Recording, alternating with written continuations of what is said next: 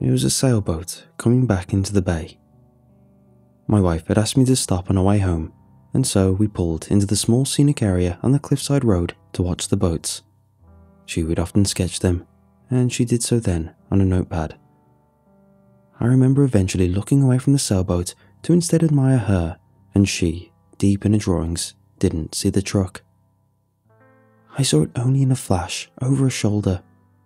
I know it hit her, and I must have been thrown onto the cliffside. That was the last thing I remember. The sailboat, and then I was here.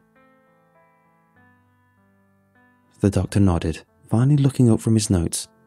He clicked his pen absent-mindedly for a while. I shifted my weight in the stiff hallway chair and moved the ice pack from the bruise on my head to those on my lower back. I had only suffered a mild concussion and, miraculously, no broken bones. In the time I'd been unconscious and examined, my wife had been taken into emergency surgery. It was for this reason my gaze again shifted from the doctor to the surgery ward doors behind him. He gave his notes one last look, and, finally seeming satisfied, returned his pen to his coat pocket and followed my gaze. He answered before I asked, and told me my wife was still in critical condition, but they would let me know as soon as there was a change. The same answer the nurses had given me. It was already dark outside, and I sat there, worrying for hours, questioning the nurses and doctors until they began to avoid me. Their answer always the same. The morning light had just begun to appear when I met him. The foreign doctor came in from somewhere, and after questioning a nurse at the desk, she pointed me out to him. He approached me in a great hurry, handing me a stack of papers and speaking with a slight accent that I couldn't quite place. His words were short and blunt. "Your wife is dying. I may be able to help her." He spoke briefly of her condition, that she had lost motor function, that she wouldn't be able to breathe on her own soon, that she had brain damage. He wanted to perform an experimental procedure he was pioneering, saying it could at best return her motor function eventually, that she would live. He hesitated to explain further, but as I began signing every form and waiver he had handed me, he instead simply pointed out where I had to initial as well, and then took the forms and quickly went into the surgery ward. Eventually, he came out of the ward wearing a surgeon's outfit, still moving with great haste. He was moving to another area of the hospital, and a retinue of other surgeons and doctors followed him with equal speed. I stood then, thinking how to call to them, but they moved quickly, fussing about with a tangle of wires and small machines, passing them to one another as they moved, and there, in between them, underneath a mess of wire and machines, on a narrow operating bed, I saw her, my wife. I cannot describe how she looked lying there, because I cannot allow myself to recall the image. I was certain she was dead.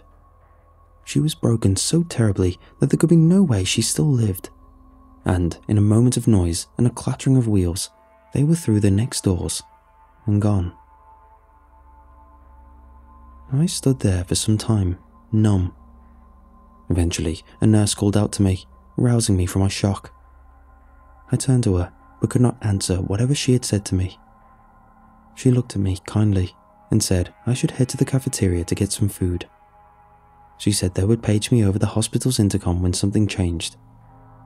I didn't respond and simply sat there as my reeling mind made sense of what she said.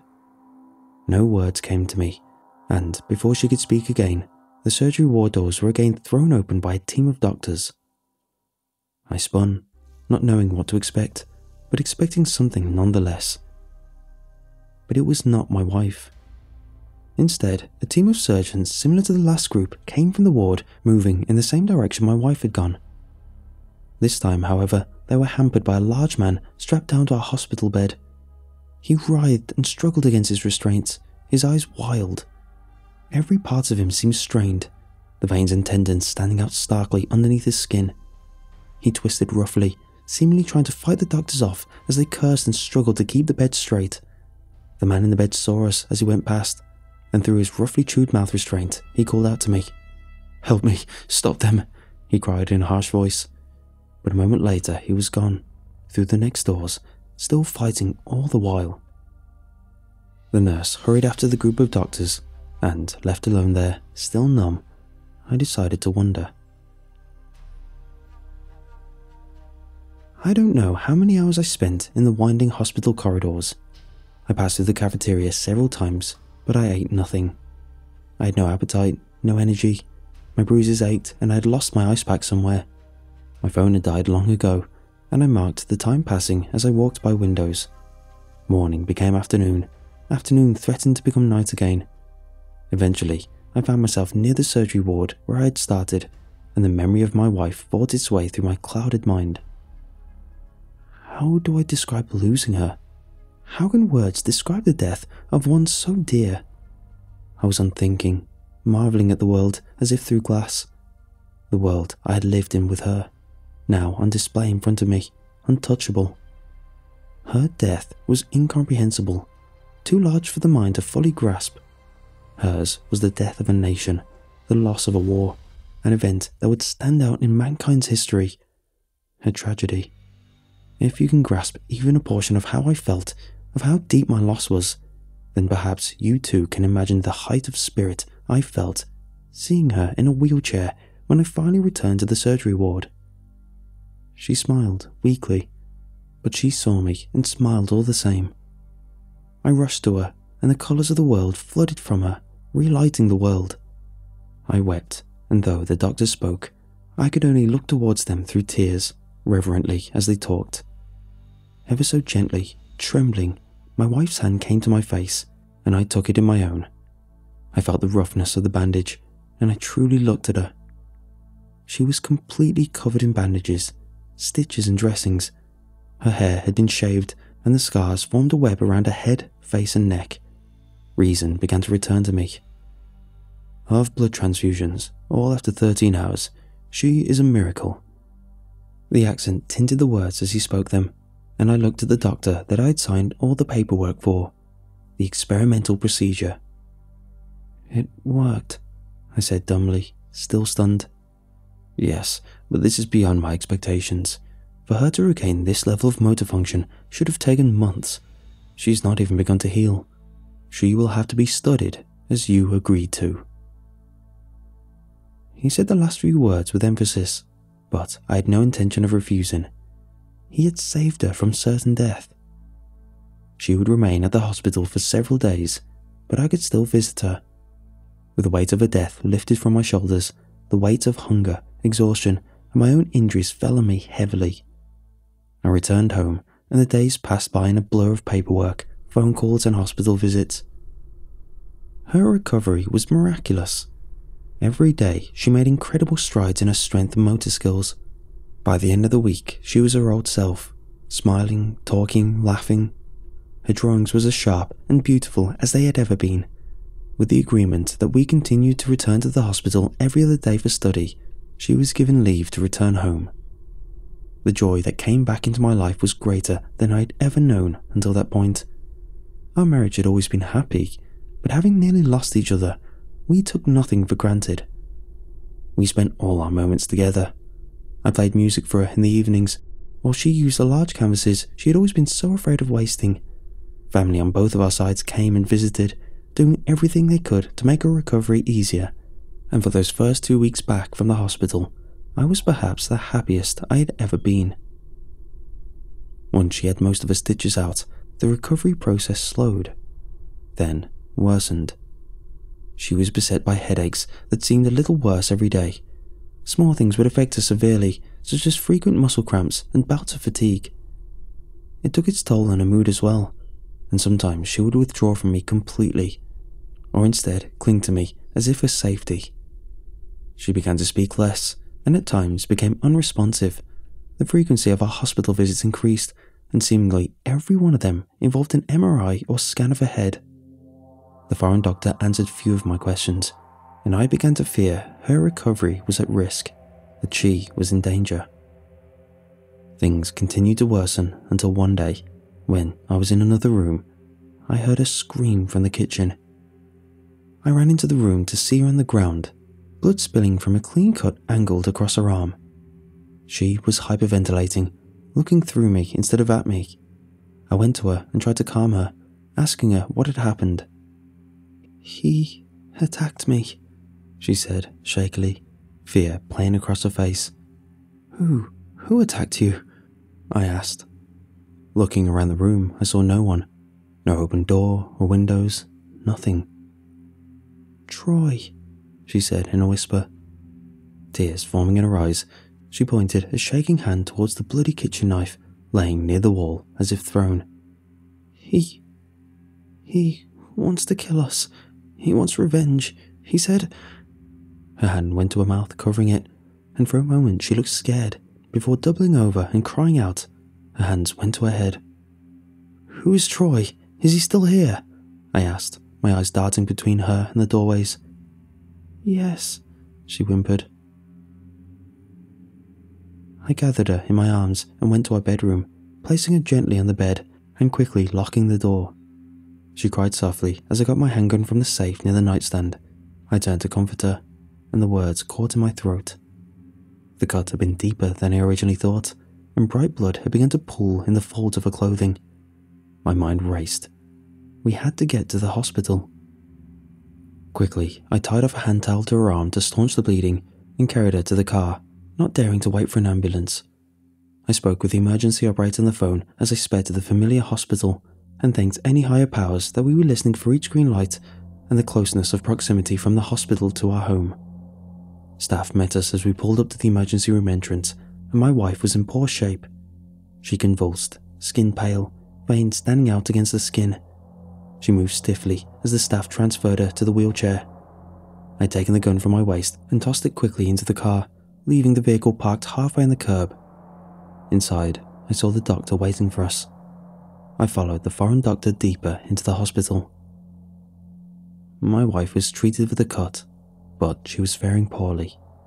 The convulsions had turned to fits, and she clawed at herself, drawing more and more blood. Eventually, she was sedated. As the doctor began calling for another scan of her head, I stopped him. He made to move past me, and I grabbed him by the coat, my fear and anger becoming strength, and turned him roughly to face me. "What is happening to her?" I demanded. He looked at me with disdain. "She is getting worse." He tried to pull my hand from his coat, but my grip was like iron. "Why? What is happening? I think she cut herself," I said. He gave me a puzzled look. "With a knife in our kitchen.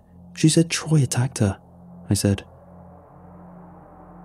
The puzzled look vanished from his face, and instead his eyes widened, colour draining from his face. "That's impossible," he whispered. I watched him as he lost focus on me. He was deep in thought, my grip on his coat suddenly forgotten. "Who is Troy?" I asked. He hesitated, and I redoubled my grip, pulling him towards me. I repeated my question and held his gaze. He seemed to crumple a bit, the hesitation giving way to answers. "He is gone. Your wife, her brain, the nervous system, some parts." Here he hesitated again, searching for the words. "Parts of her brain were destroyed. They were dead. My surgery, it takes parts from a good brain, and it makes them work together. Troy was the other half, a prisoner with a death sentence. But it was not the parts controlling memory, only motor function and feeling. It doesn't make any sense what she said." His confusion seemed genuine. "His brain? How can dead parts replace dead parts? Why his?"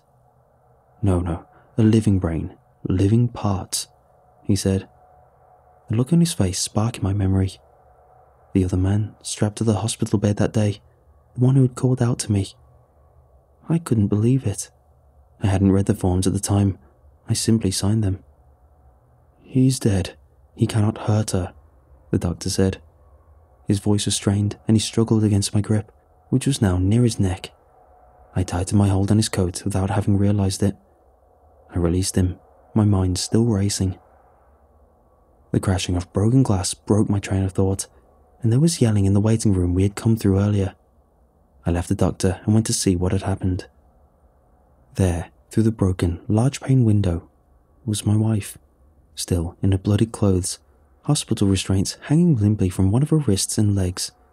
Blood speckled the pavement as she walked stiffly towards our parked car. I raced after her, forgetting the doctor. By the time I made it through the panicked lobby and out the door to join her, she was crouching next to our car, its passenger window smashed in. I called to her as I ran, and as she stood there, I saw for the briefest moment the flicker of memory in her strained muscles, in the way the tendons and veins stood out on the broken, bloodied arm that had smashed the window. She turned to face me, lifted a good arm, and, before I could say anything, the world spun. I didn't hear the gunshot. I didn't feel the bullet hit me. I didn't hear or feel anything at all. I was on the ground, paralyzed, my vision blurred and went in and out of focus. She was talking, yelling at someone. Was it me? More gunshots. Suddenly, I could only see out of one eye, and as I lay there, dying, I saw her, or someone within her, put the gun to her head. My scream died in my throat, trapped, and as the gun went off, I watched her fall. Darkness came, and the light of my world went out a second time. I awoke to my wife's voice. She called my name softly at first, then louder and louder still, until it shook me and I jolted awake. The light above me was blinding, and as the vision in my single eye came into focus, I saw the two surgeons standing over me. I was laying down. I sat up quickly, my vision swimming, my head aching. I tried to speak, but my lips moved numbly, fumbling my wife's name. I tried again with more success. I still heard her. I called out to her again. The surgeon nearest me had dropped the bandages he was holding, and was backing away from me. Impossible. The words came from the surgeon behind me, the accent. I turned to him, but my wife was screaming now, the panic in her voice so vivid, I actually felt it. I looked around for her, calling out again. Where is she? I asked the doctor. He met my gaze. She is dead. 1 hour ago. No, she's here. I know she is. The panic of my wife's screaming bled into my own voice. Another voice was rising against hers, rougher, deeper, angrier. It threatened to drown her out. I tried to stand, but my legs wouldn't support me. I fell awkwardly to the hard, cold floor. Around me, the surgeons and assistants moved away from me. I pulled myself hurriedly to the bed next to mine. I know she's here, I yelled it, trying to be heard over the horrible, rough laughter that now echoed through my very body. My wife's calling seemed further away. She's here, I screamed, and with a great heave, I pulled myself upright over the adjoining bed, over the body covered by the hospital sheet. Yes, he said meekly. I felt my strength drain. This was wrong. I slumped back to the floor. Pain overcame me.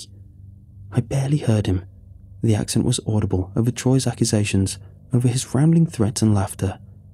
My hands clutched at the hundreds of stitches winding around my head. I felt the blood.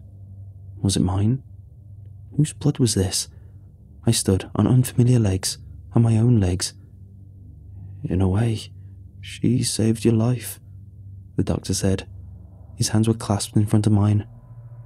I focused our eye on him. I could see the shame, the regret, the pain the doctor felt was plain on his face. I turned, my hand brushing the sheet hanging off the nearby hospital bed. Perhaps he truly did regret what he had done. He never intended to hurt us. But, despite all of this, my wife was dead. And so, when Troy lunged at him, I did not stop him. I don't know how many days, months, or years have passed since that day. Time is hard to keep in the asylum, depending on when I have more control. Sometimes I miss meals or periods of the day when Troy is stronger, but on days like this, when I have an arm unbound and I can write on the big sheets of sprawling paper with the waxy little charcoal bits they give me, I can pass the day in relative peace. I haven't heard my wife since that day, and at times I feel myself losing control in greater amounts all at once. But on days like this, when I can write, the day sometimes passes me by completely. But when I have control again, I find there, sometimes in the corner of my paper, a little sailboat crudely drawn, as if from a long ways off. And on those days, a little bit of happiness comes back to me.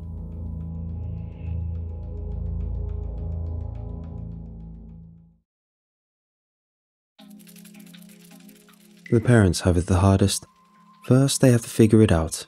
The powers, the visions, whatever it might be. If they're lucky, they're put in contact with us before it gets serious. If they're unlucky, they can lose everything. One girl, a really nasty job I didn't even get to meet. By the time I turned up, the whole family had been crammed into the oven and the house was burned down.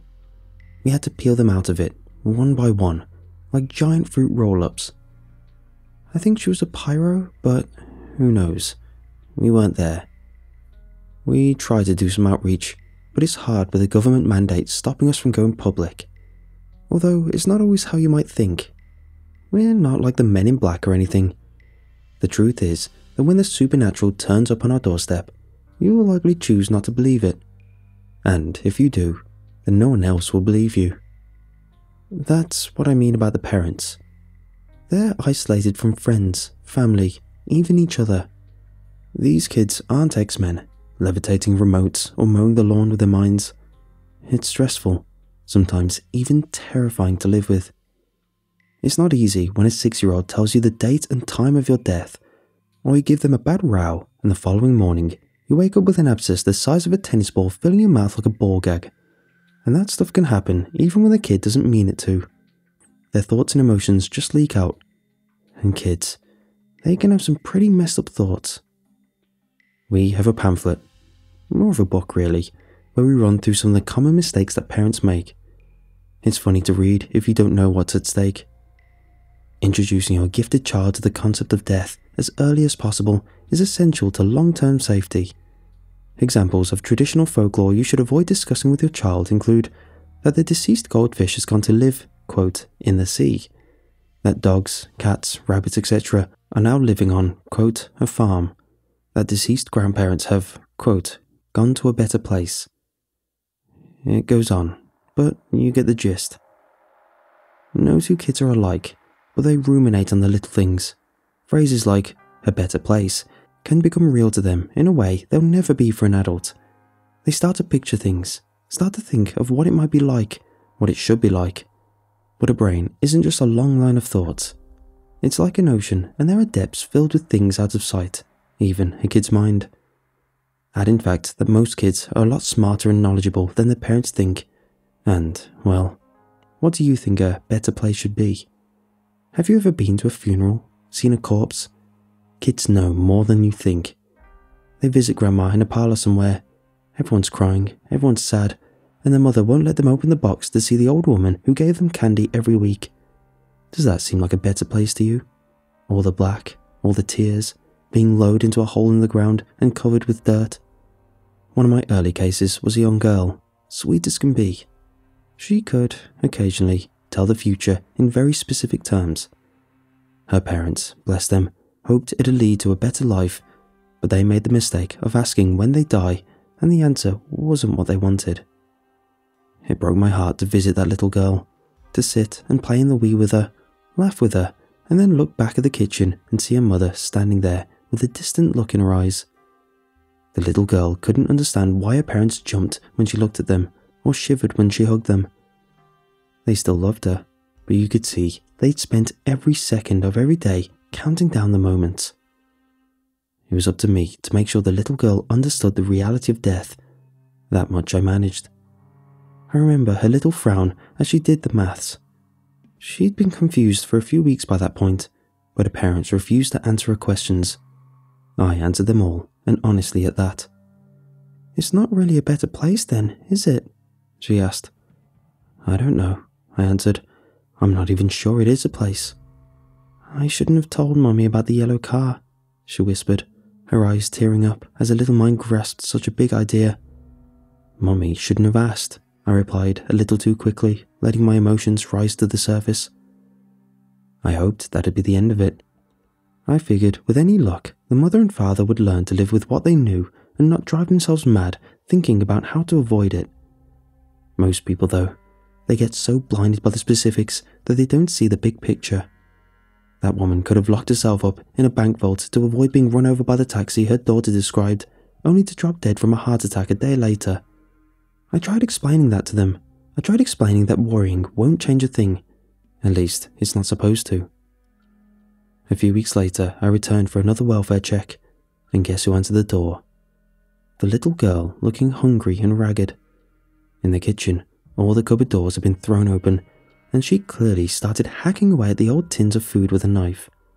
There were even empty packs of pasta where she'd been eating the stuff dry and uncooked.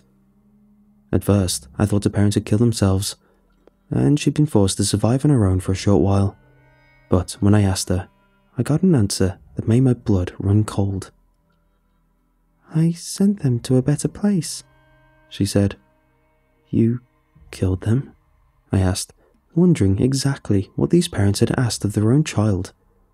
"No, silly," she answered. "An actual better place. I pictured the bestest place in the whole world, and I made them go there." "What's the bestest place in the whole world?" "A beach," she cried. "A beach that goes on forever and ever in all directions, and you can eat as much as you want because the grass grows fruit and candy, and there's no one to tell you what to do, so Daddy never has to go work again, and Mummy never has to worry about being fat because no one else will ever see her get bigger, and Daddy will love her no matter what because she said so, and—" How did you send them there?" I asked. She held up a piece of paper with blue crayon and beige lines scribbled all over the place. It was a kid's interpretation of the beach, an explosion of colours and poorly drawn shapes that composed the background. The foreground, however, was something completely different. There were two black and white, photorealistic figures, frozen in time, hands held to the sides of their head as a silent scream escaped from their lips. "And the best thing about the better place?" The girl beamed with pride. "You can never, ever, ever die, no matter how far you fall or how long you hold your breath or even eat loads and loads of poison." Bless her. She looked so proud of what she'd done. Every now and again, I pull that picture out and look at the girl's parents. They move so long as you're not looking directly at them. They push at the boundaries of the page, sometimes even go around the other side. At first they screamed and screamed, and that was all I ever saw. But for the last few years, they started just lying there next to each other, staring at what I guess might be the sky. I'm not sure. I'm not even sure time moves normally for them. There's something that looks like a tally in the sand. If it is, the count is bigger than anything possible, whether it's days or years. I'll burn it one day. I just need to feel confident it's the right thing to do. I still hold out hope the girl will come back and pull them out. Worse for wear, but ultimately alive. I lost contact with her when she turned 13 though. Most of these kids don't stick around into adolescence because they don't have to, and the system is rough at the best of times. I wish I knew where they went. I like to think the government rounds them up and finds them a place where they can help the world with their powers. But most of these kids aren't cut out to be fry cooks, let alone super soldiers. Whatever purpose they find in life, I'm not so sure it's for anyone else's benefit. Part of my job is minimizing the threat these kids pose to relatives and society at large. Easier said than done, of course. It's not just that there's all this power condensed into a half-formed brain, it's what they represent to the average person. In the movies, if some gravedigger spots the undead grandma hauling her ass out of the ground and shuffling towards the horizon, all you have to do is spray him with whiskey and hope no one believes him. That last part holds out, but not the first. Do you know what the average person does when faced with proof of the afterlife? What do you think happens when the average person happens to catch a glimpse of what's in grandma's eyes? Or, God forbid, they get the chance to exchange a few words with the formerly deceased. Kids who speak to the dead can be the worst, because it turns out, whatever is on the other side, it drives the average person insane. And I don't just mean talk to yourself insane. It's more like slit the throats of your family and castrate yourself with a razor blade insane. You might think you've accepted the idea of nothingness, or the idea of heaven or hell. But the truth, I'm not so sure it could even fit inside one person's head. The glimpse I had was bad enough to net me 6 months in a mental health facility. It started when some poor boy had brought his grandfather back without even realizing. He just thought about it long enough, hard enough, and it happened. Next thing was I got a phone call from the parents who locked themselves in the bathroom. They needed help, and even though I was in the probationary training, I didn't call up my supervisor. I just rushed out. Truth is, I didn't want to call my boss. I didn't want to be supervised. I'd been waiting for this opportunity ever since I read about it in the training. I wanted to see someone who'd come back to life. I wanted to know what was on the other side. All the guys talked about it, about people coming back, but I hadn't really thought they were being serious. It certainly seemed like they were being honest with me. I made the mistake of treating it as a problem that could be solved for X. I thought having an answer would do something, help me in some way. I managed to find Grandpa staring at the bathroom door, formaldehyde leaking out of his hole and dripping onto the floor. Those eyes looked at me with an unspeakable hatred, a venomous glare bad enough to make me stumble back, keeping far out of his reach. But it wasn't enough to stop me asking questions. They burst out of my mouth, and I asked so many, so quickly. I don't even remember what they were. I figure most of them boiled down to something like, "What's on the other side?" When the old man spoke, it was like his voice carried an epoch of suffering and weariness. I was looking at a soul that had been put through the ringer, twisted, washed, cleansed, battered and abused. It wasn't the same soul that had left, that was for sure. But one look in those eyes told you it wasn't lying either. "Servitude," he answered, and it was like the ringing of a gong. I almost asked a follow-up question, but good God, something inside me choked me and stopped the words. A part of my soul died hearing that word. I still lay awake at night thinking about it. Servitude. I don't even know what it means, but it has haunted me ever since. Now, it's just like that picture, something I bury and try to forget about. I don't want to think about it, nor does your average Joe. If I let myself start asking questions like, who's doing the serving, my mind just doesn't stop. I spent 6 months going in circles, reading old case files, hoping to learn more. That word still calls out to me a few times a day, scattering my thoughts like rats before a torchlight. Minimizing the harm done by these kids can be hard when it's at risk of putting yourself in a rubber room. Like I said, the only thing on our side is that 99% of people just don't want to face the truth of what's underneath all the mundane, boring stuff we call daily life. That's why so many of these parents are so deeply unprepared. It takes a kind of twisted mind to imagine the world the way a kid does, and, more importantly, to think of all the ways it can go wrong. Your goldfish has gone to live in the sea, the tooth fairy will take your old teeth, Santa punishes the naughty. Parents have been indoctrinated since childhood to think these white lies are fundamental building blocks of parenting. It's impossible to break as a habit. Even parents who know better, reasonable, intelligent people who are doing the best they can, will still make a few mistakes here and there. The best they can hope for is that it doesn't backfire and wipe out half the town. That's when the other half of my job comes in. Clean up. I have to direct the parents to the right type of cleanup crew. Most of the time, it's guys with mops, buckets, and a very strong stomach. Other times, it's a nasty man in a suit who knows how to stop the neighbour from posting photos to the internet. Damn, once it was a bunch of guys in lead-lined hazmat suits, but that was a tough one to figure out. We still don't know what happened, but the Geiger counters they left behind still haven't stopped clicking. Talking about tooth fairies, in some parts of the world, they're very real. They weren't always real, you understand, until some of these kids came along.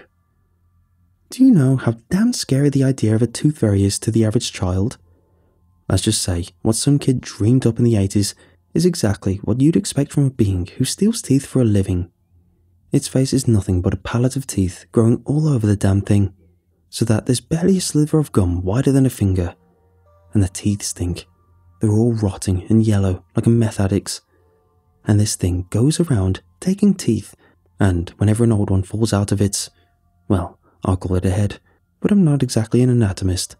But anyway, when one falls out, it takes one of the teeth collected from kids' mouths and finds a new home for it. Its muscular arms shake as it forces the root through the flesh and cartilage, and I swear the sound it makes are cries. But who knows? I always hoped the damn thing would disappear when the kid grew up, but no, it's apparently still out there, climbing gutters and drainage pipes using its arms, because the kid who dreamed it with no legs. And that's just one of them. There are a lot of tooth fairies. Like I said, the world is terrifying to kids, and they think things in a way we can't easily predict, but the consequences are all too real. Often for the parents, sometimes passers-by, the only saving grace is that most of these kids are well-intentioned. Even the difficult ones, the ones with learning difficulties or emotional problems, they'll show regret when they realize that their actions have hurt people. That's the most important ingredient in a person: remorse. People hurt each other all the time, but the vast majority of us don't do it knowingly. And even if we do know, it's something we figure we have to do. But of course, there are others. Kids and people who know damn well what they're doing. I don't know a whole load of them, just enough to help me identify them in my work. But they're the kids who are ambivalent to the pain they cause because they just don't care. Most of them are narcissists, content to chase dreams of money and power because it gives them a thrill. You read about how psychopaths do well in certain jobs like investment banker or whatever. Great, good for them. The gifted ones I work with are actually quite similar. They're not necessarily any worse than the other kids. They just tend to not be bothered when I explain to them that, after what they did to their little brother, he won't be able to play any more Xbox with them. There's no guilt, no remorse. The really bad ones, though, they're not just indifferent, they get a kick out of it. It takes a lot of moving parts to come together so that you make a person who enjoys hurting others.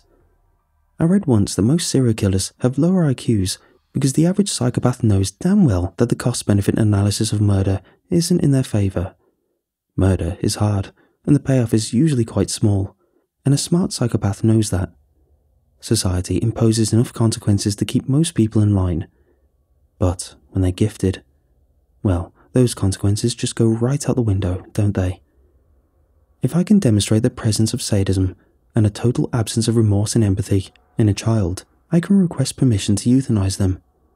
Some of the first tests we do when finding one, brain scans, questionnaires, EEG, so on, are all about identifying psychopathy. I used to hate it. The kids would ask what we were looking for, or sometimes start bawling their eyes out during the hammer test, my least favourite test of them all, and it always broke my heart to imagine what was waiting for them if I made the wrong decision.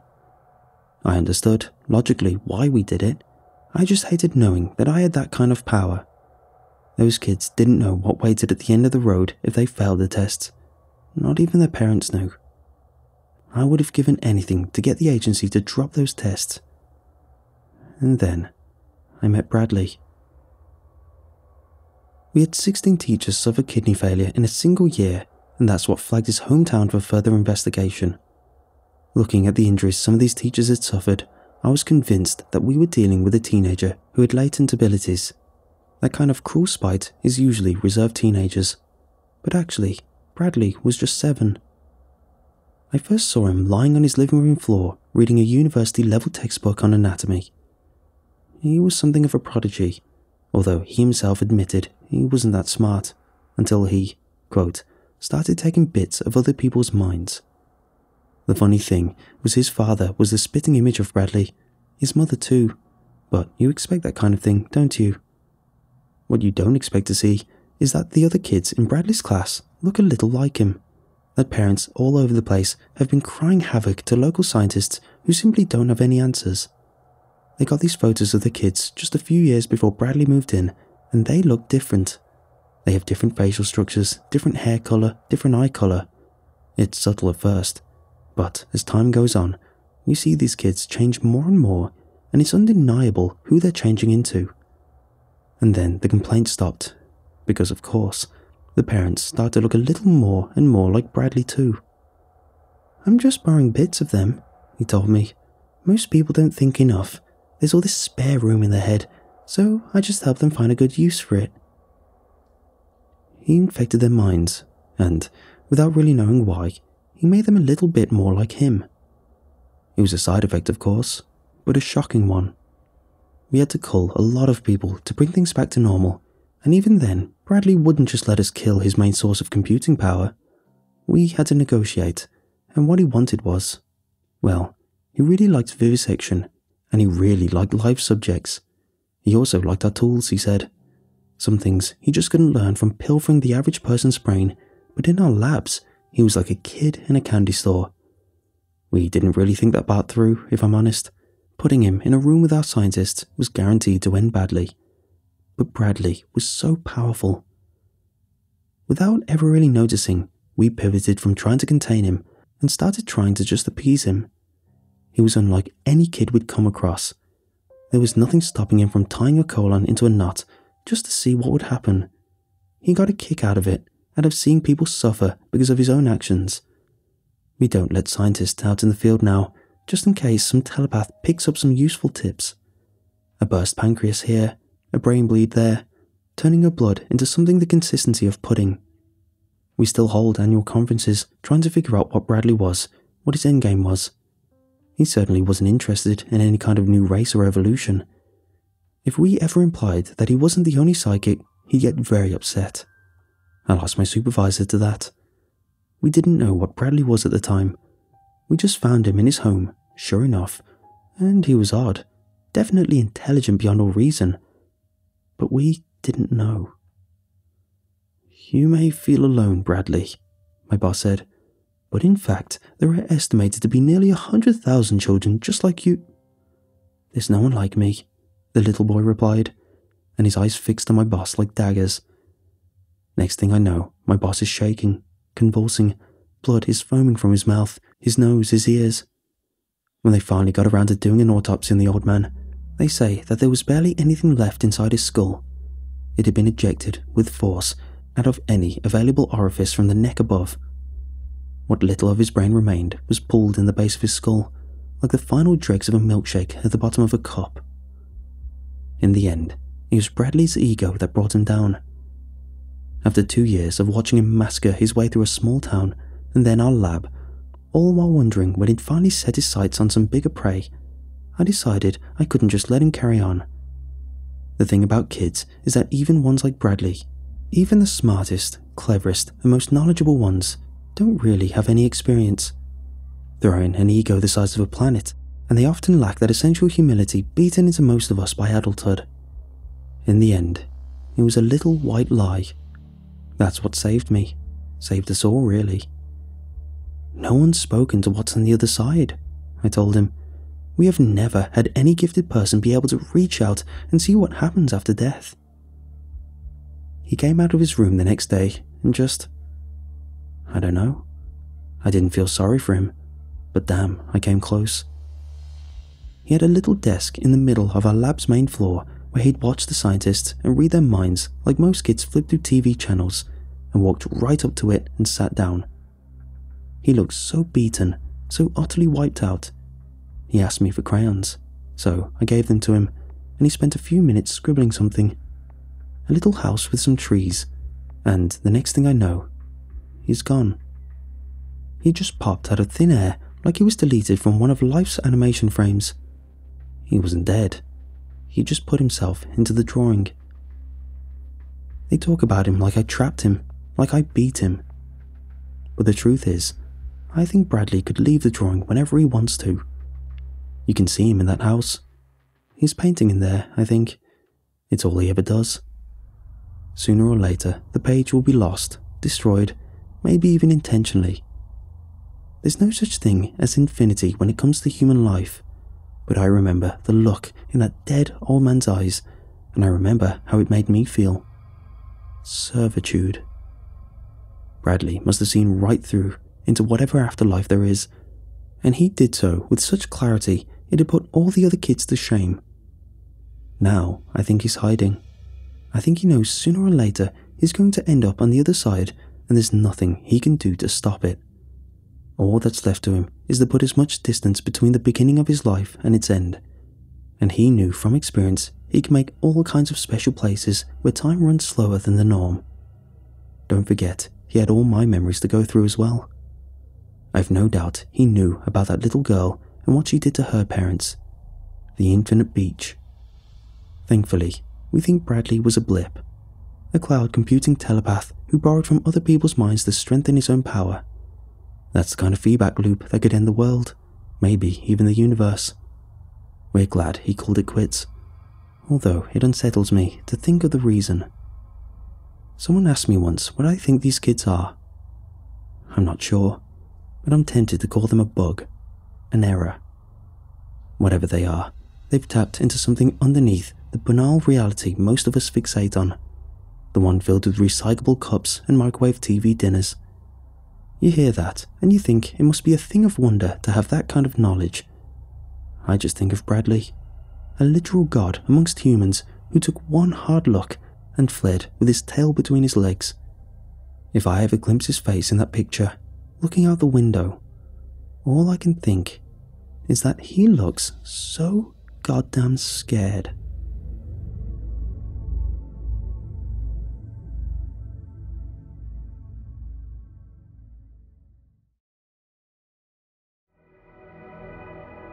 Christmas would come and go every year, and he never called back. I don't know what it was that made me call him around Christmas. Perhaps it was all the fuzzy memories I had of us around the holidays.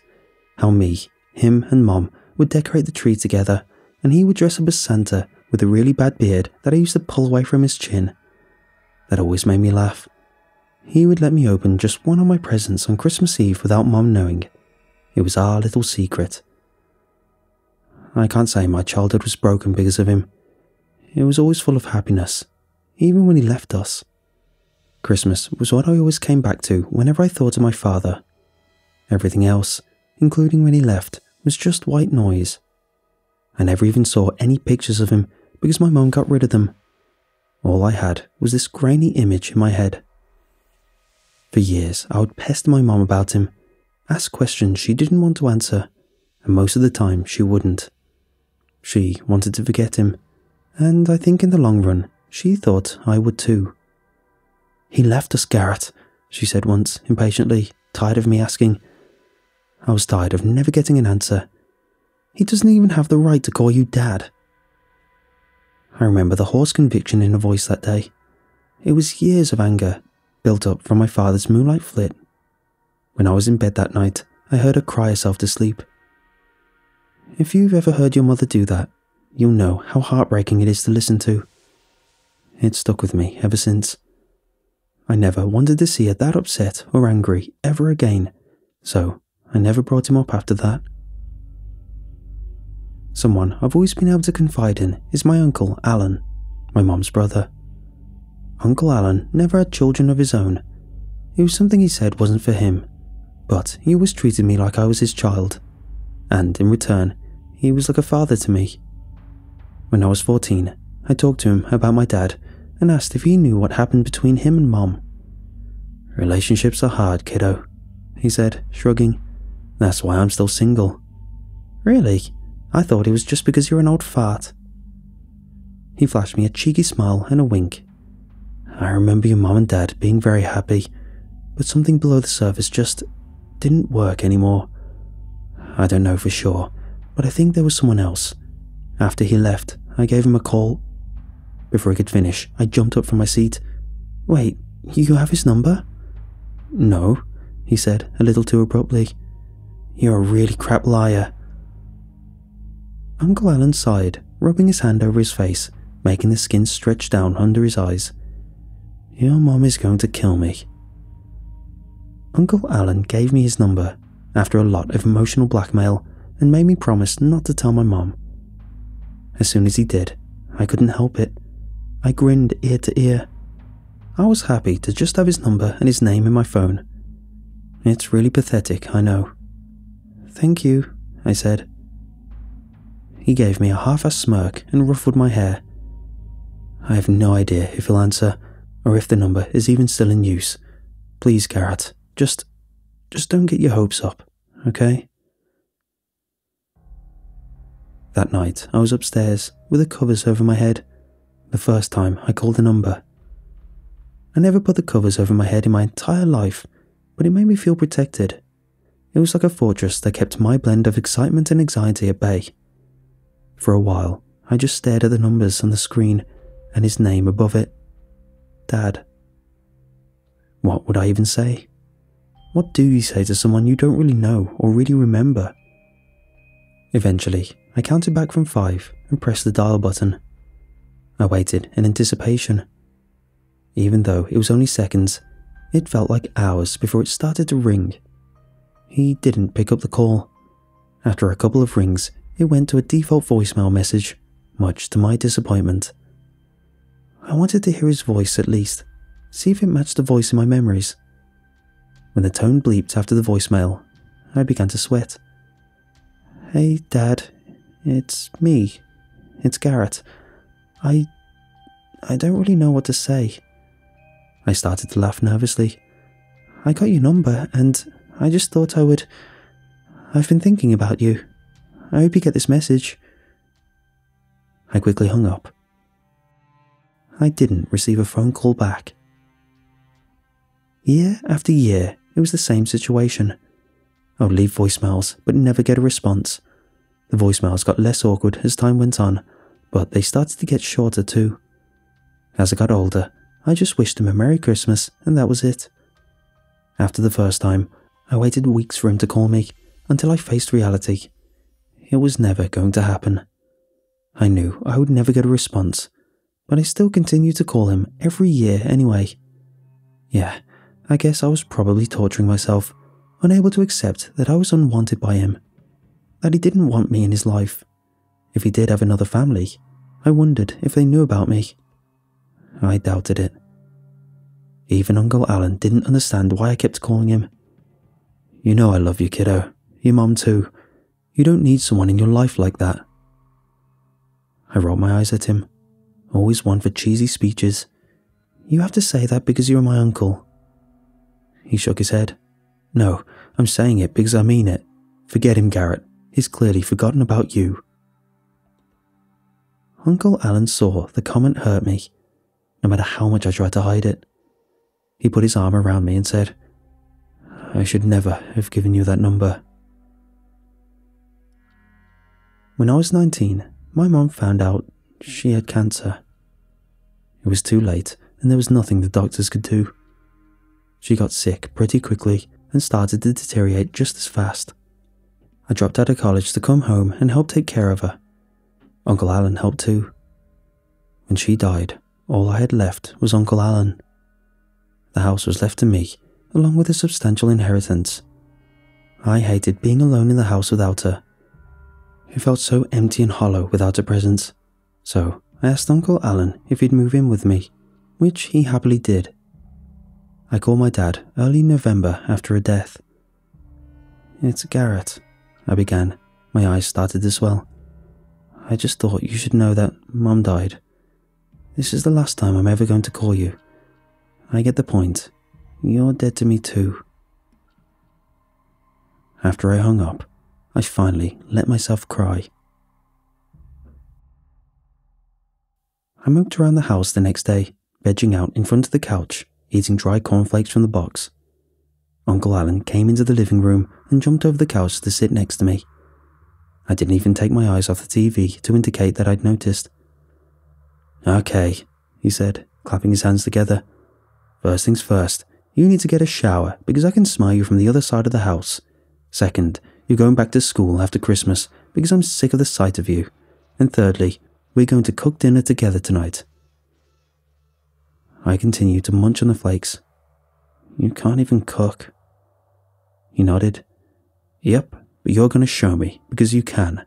So go and wash that stink away and put something other than sweatpants on because we're going shopping. Before I could object, he snatched the cornflakes box out of my hand and started eating them himself. Go on, he said with a mouthful. Scoot. God, you're so annoying, I said as I dragged myself out of the room. When I was out of sight, I smiled, for what felt like the first time in months. Uncle Alan was chopping vegetables up terribly when it finally happened.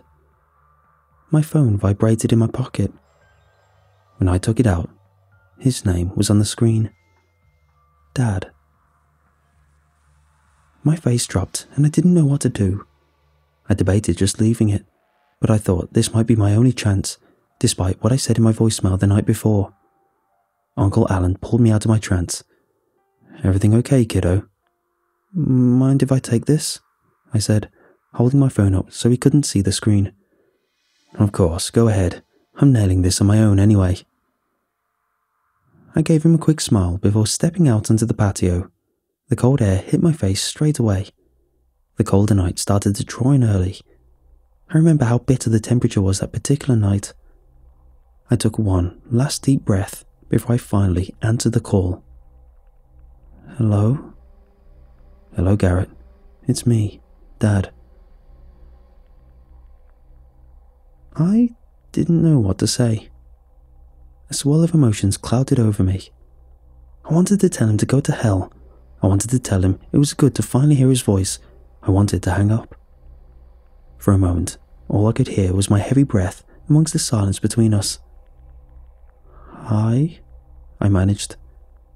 "Look, I know in your last message you said you didn't want to speak to me again, but...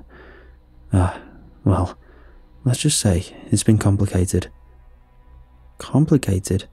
That wasn't even an excuse. It was a cop-out. "No," I said defiantly. I hung up before he could say anything else. When I went back inside, Uncle Alan had completely butchered the vegetables. "All good?"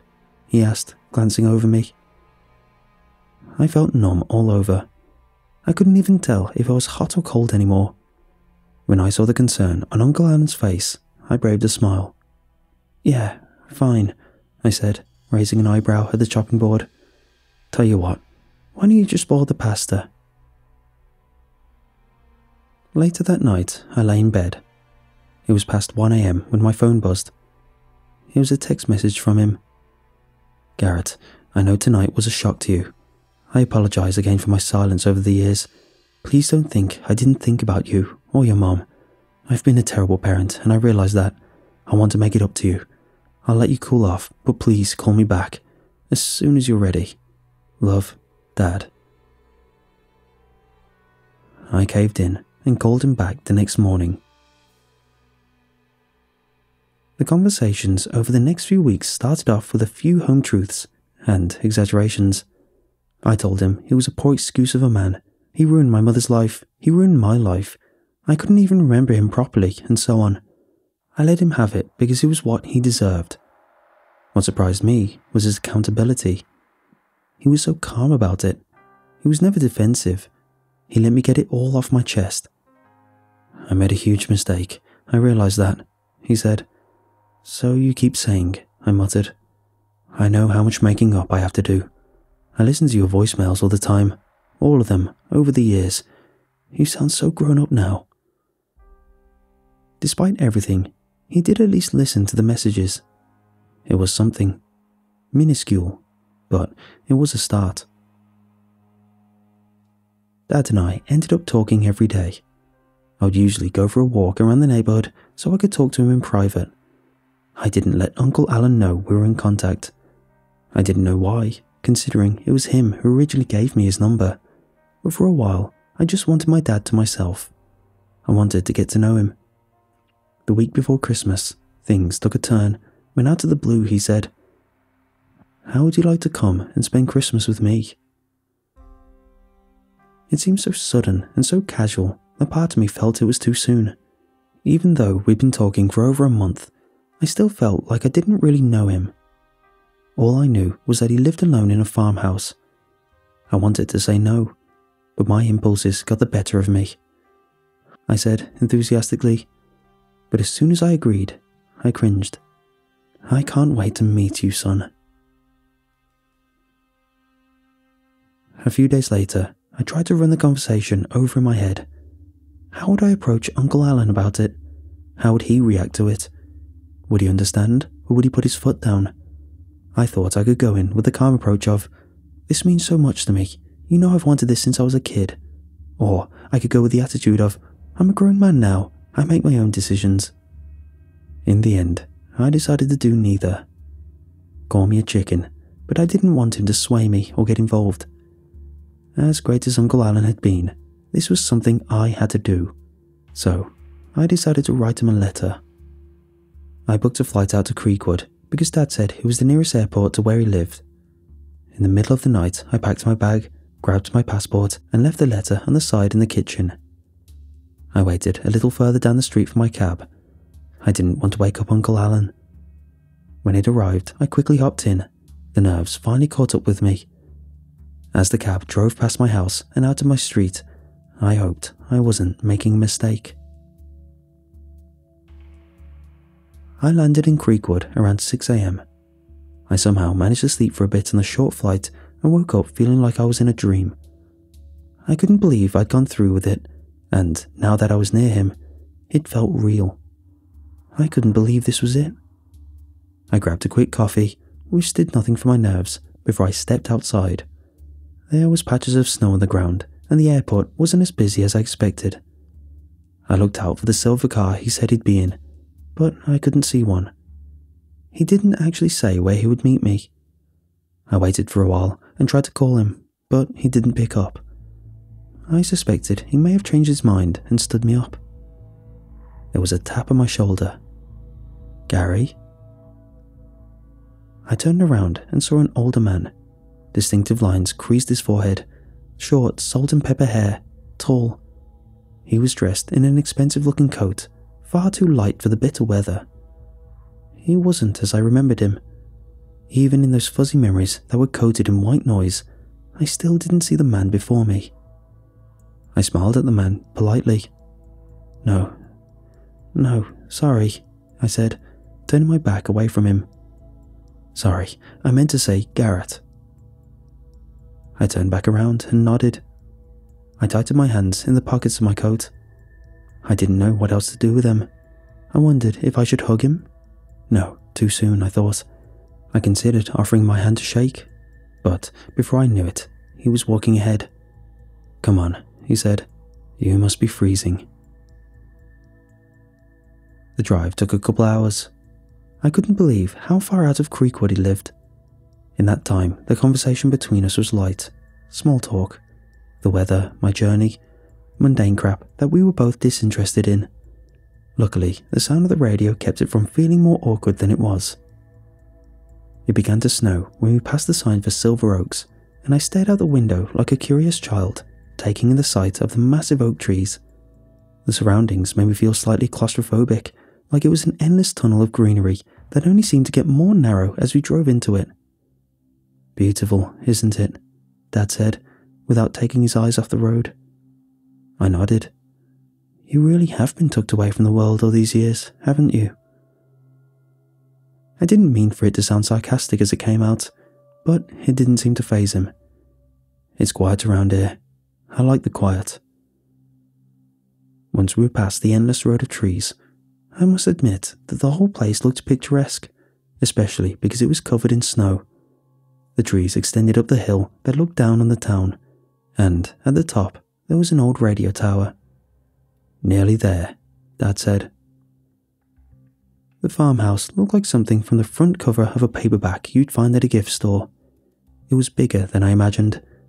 The driveway wasn't that far from the road, but it seemed like it was completely cut off from civilization. The woods behind the house only heightened my thoughts about it. It made the house look completely isolated. Before getting out of the car, my phone vibrated. When I looked at the screen, it was Uncle Alan attempting to call me. "Do you need to get that?" Dad said. I smiled at him. No. It can wait."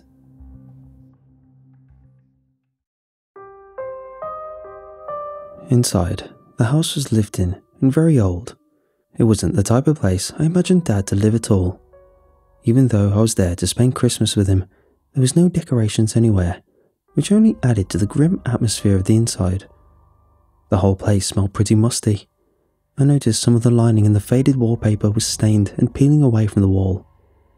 I walked over to the living room and spotted some photos of a baby on the dusty mantel. Photos of me, I assumed.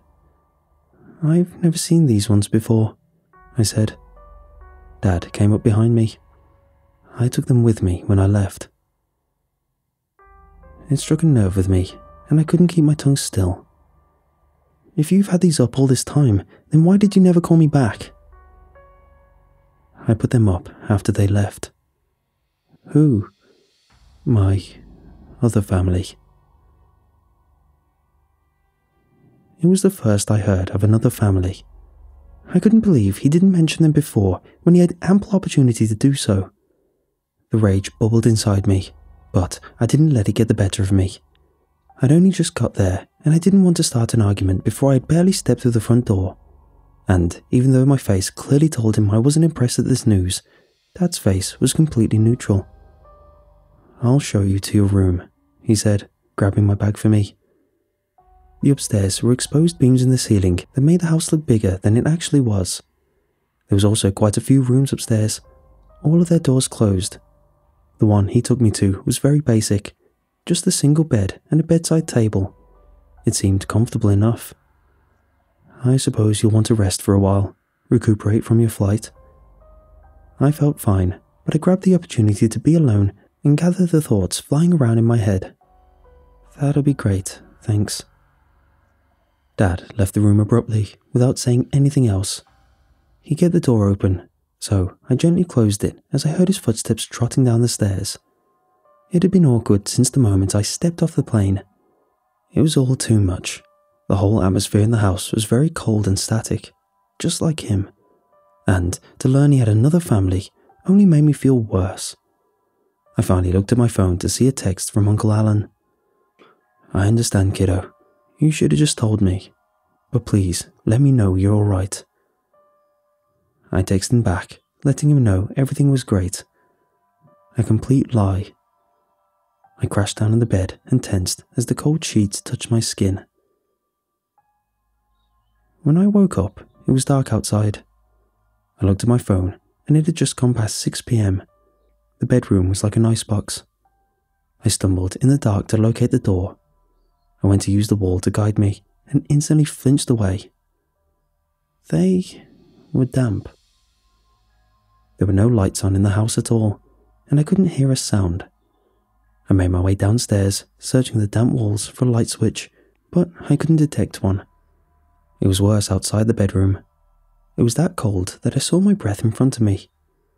I looked over to the living room, vacant.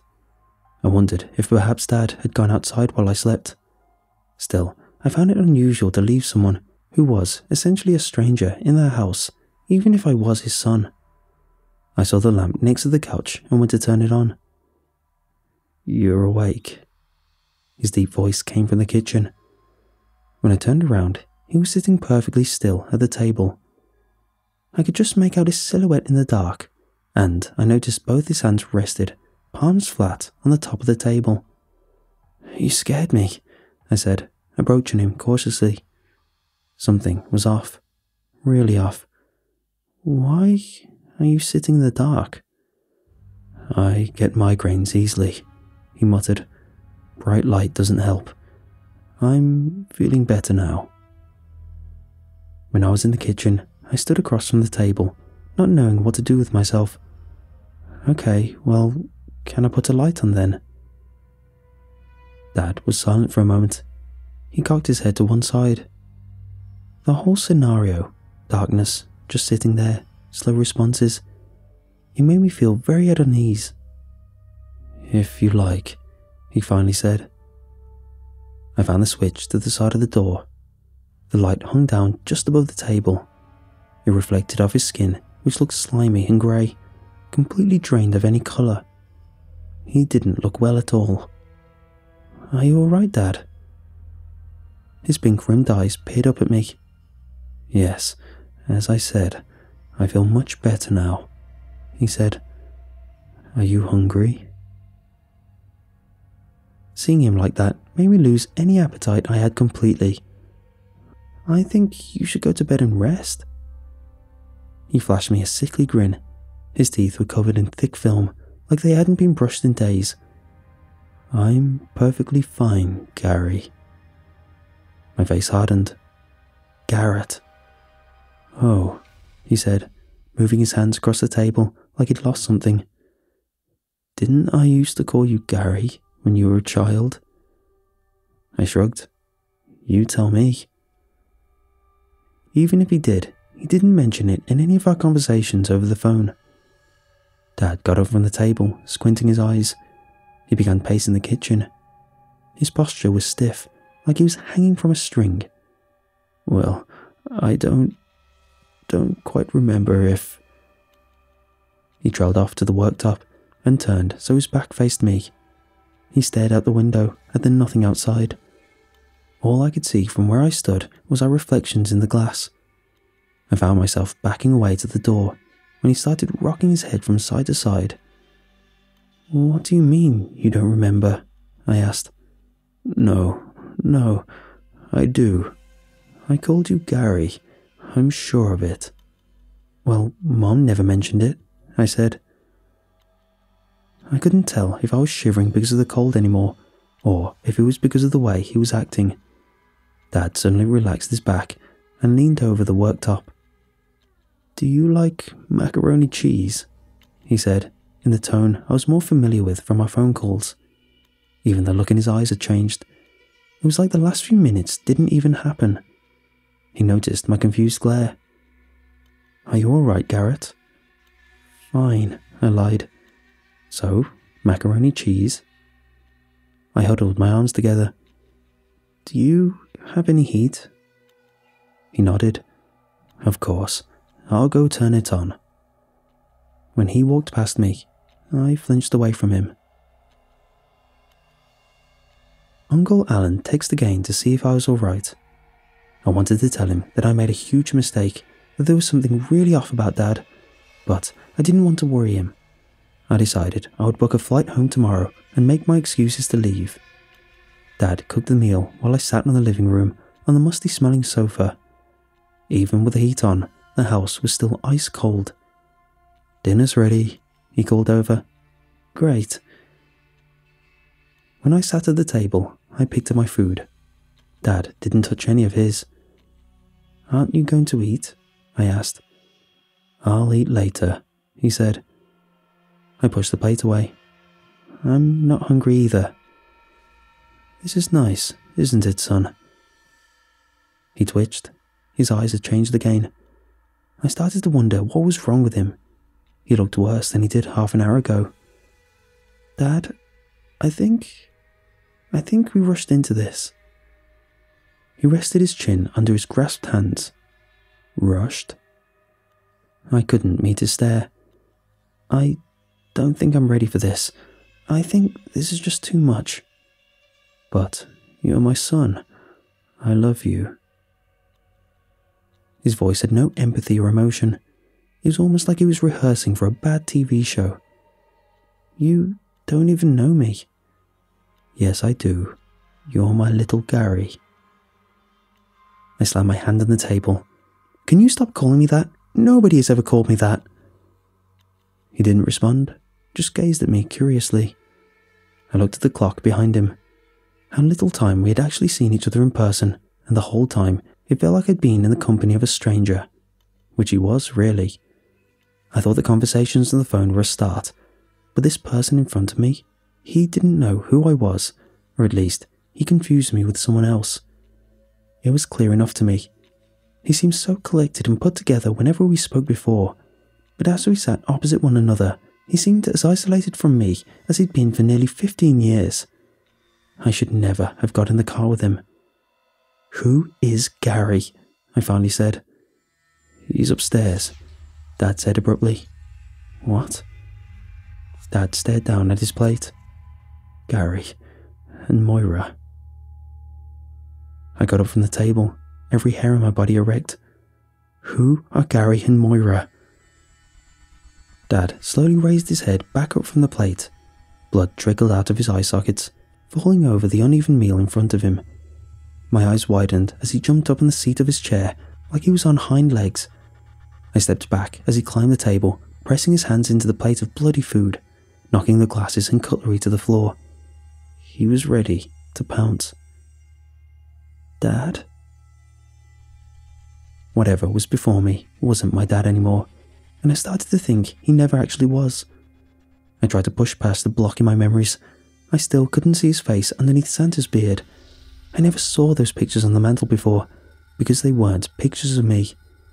It was someone else. Gary. Dad, or whoever the hell he was, let out a shrill laugh.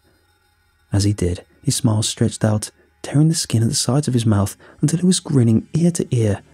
The blood poured over his exposed gums. I think I'm hungry now, he growled. I didn't think twice about it. I sprinted from the kitchen towards the front door. Behind me, I had him jump down from the table. When I reached the door, it wouldn't open. It was locked. My only option was to run upstairs. Dad leaped from the floor and stuck to the ceiling. He crawled along the beams like a spider, his blood staining the artex as he dragged himself across it. I ran straight for the room directly opposite the stairs and slammed the door shut behind me. There was an almighty bang on the floor from the other side. When I turned the light on in the room, I saw his shadow under the crack in the door.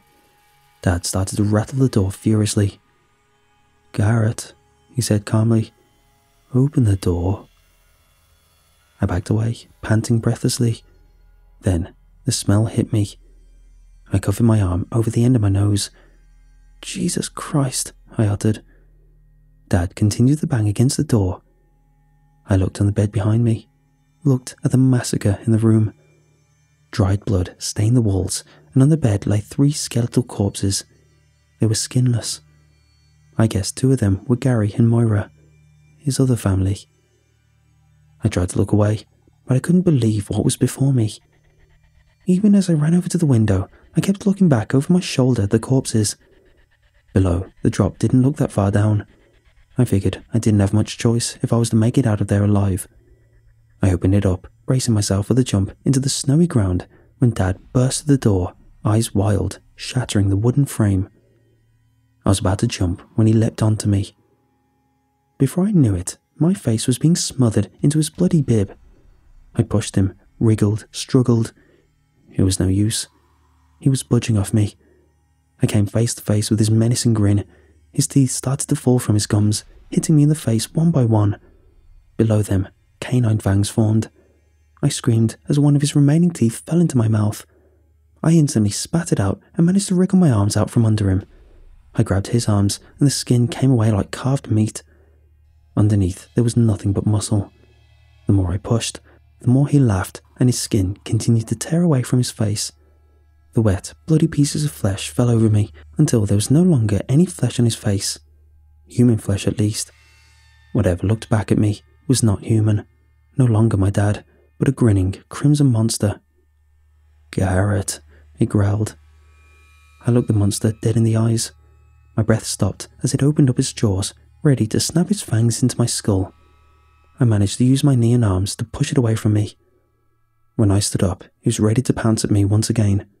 When it did, I jumped out the way and it went flying out the window, smashing the glass. I instantly ran over and looked down below. It wasn't there. It was gone. All I could see was its blood scattered over the snow, making a track to the woods.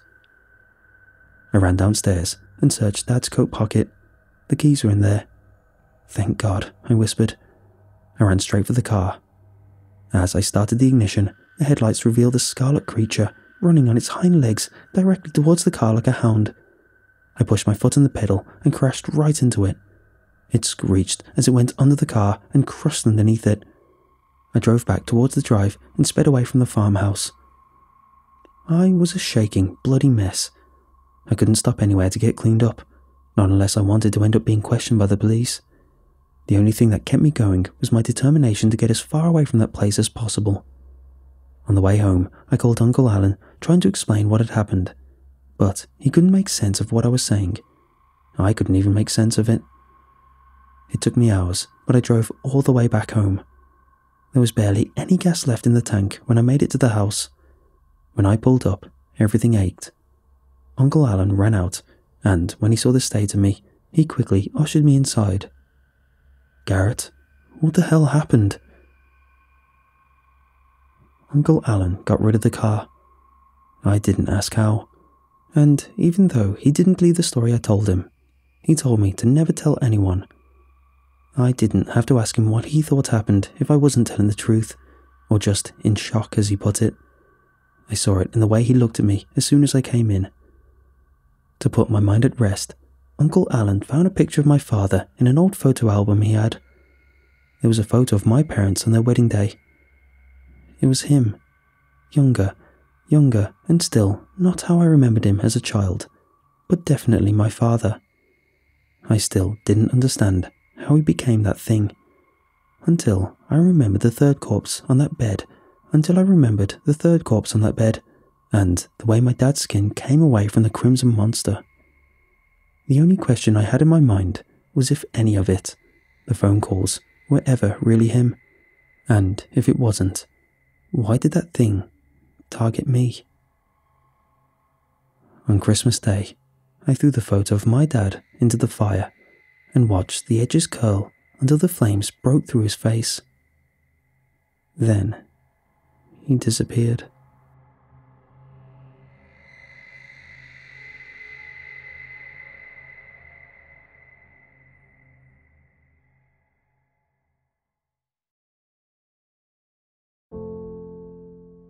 The house was right where it should be and hardly stood out at all.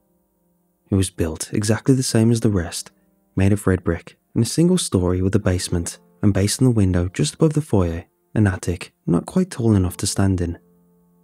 "Better get inside," said Alan Wickett from beside me.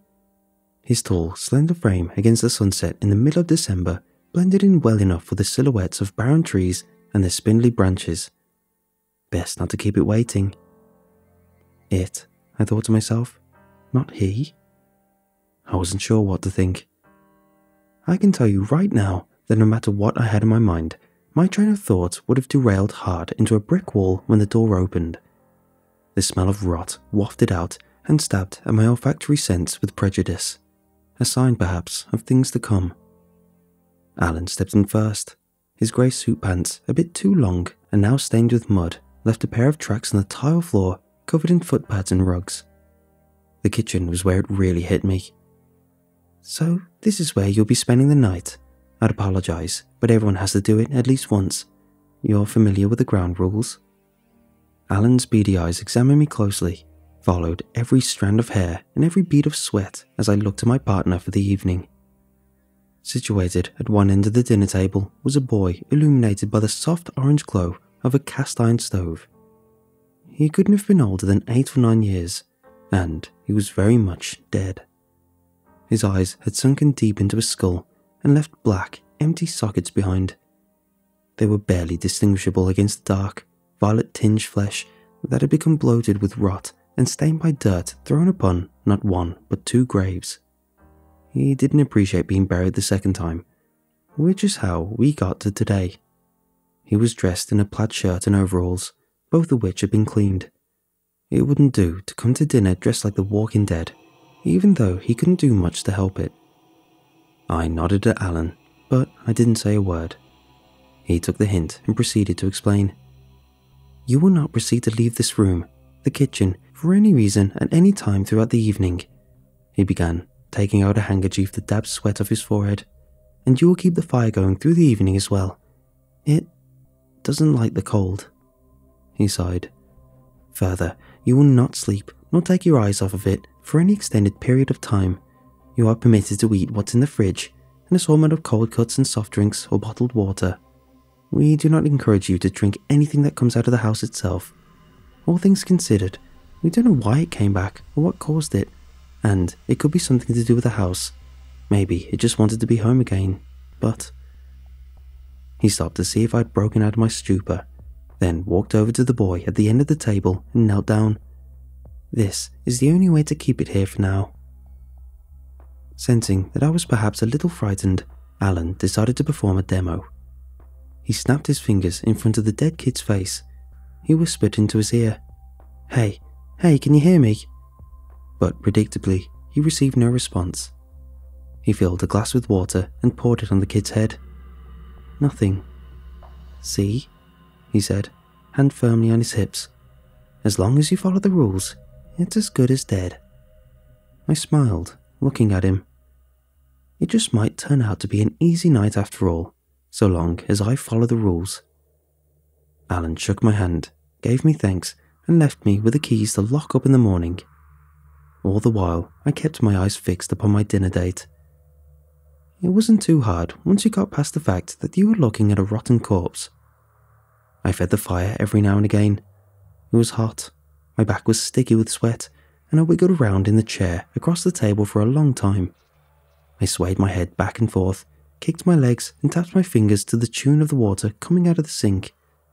Apparently, Alan had forgotten to turn it off all the way, so every second it seemed another drop came down and struck the aluminium on the bottom, letting out a hollow echo.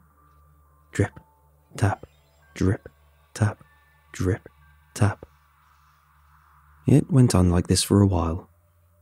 There was a clock above the dead kid, but it had stopped working a long time ago, around 4:47.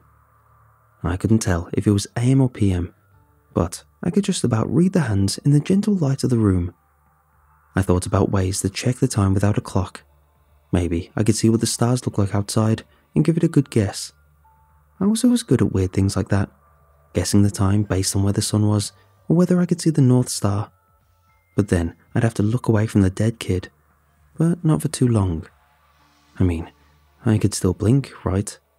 And it had to have been 3 hours, maybe 4 by now. I still had a while to go. It would be nice to know how long. Drip, tap, drip, tap, drip, tap. I decided I'd do it. Just a quick glance, nothing more. I took a few deep breaths. The kid's body was slouched down like it was sliding off the chair. His jaw had frozen in place long ago, a little slack. I looked him in the eyes, the sockets, then threw my glance at the window. I moved too fast and couldn't see anything. Sweat was running down my face. I looked back at the kid. Nothing.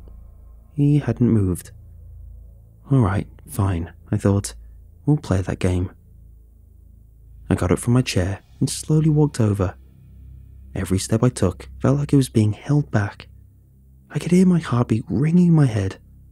I was shaking by the time I got to the kid's body, but to be perfectly honest, I'd been shaking since I got here. I put my arm out, my fingers stretched out and my palm exposed. I put my hand on his chest. The body was cold, but not freezing. There was no pulse, no heartbeat, no breath, nothing whatsoever. That's when I decided I'd take it a step further. I stepped back and leaned against the wall.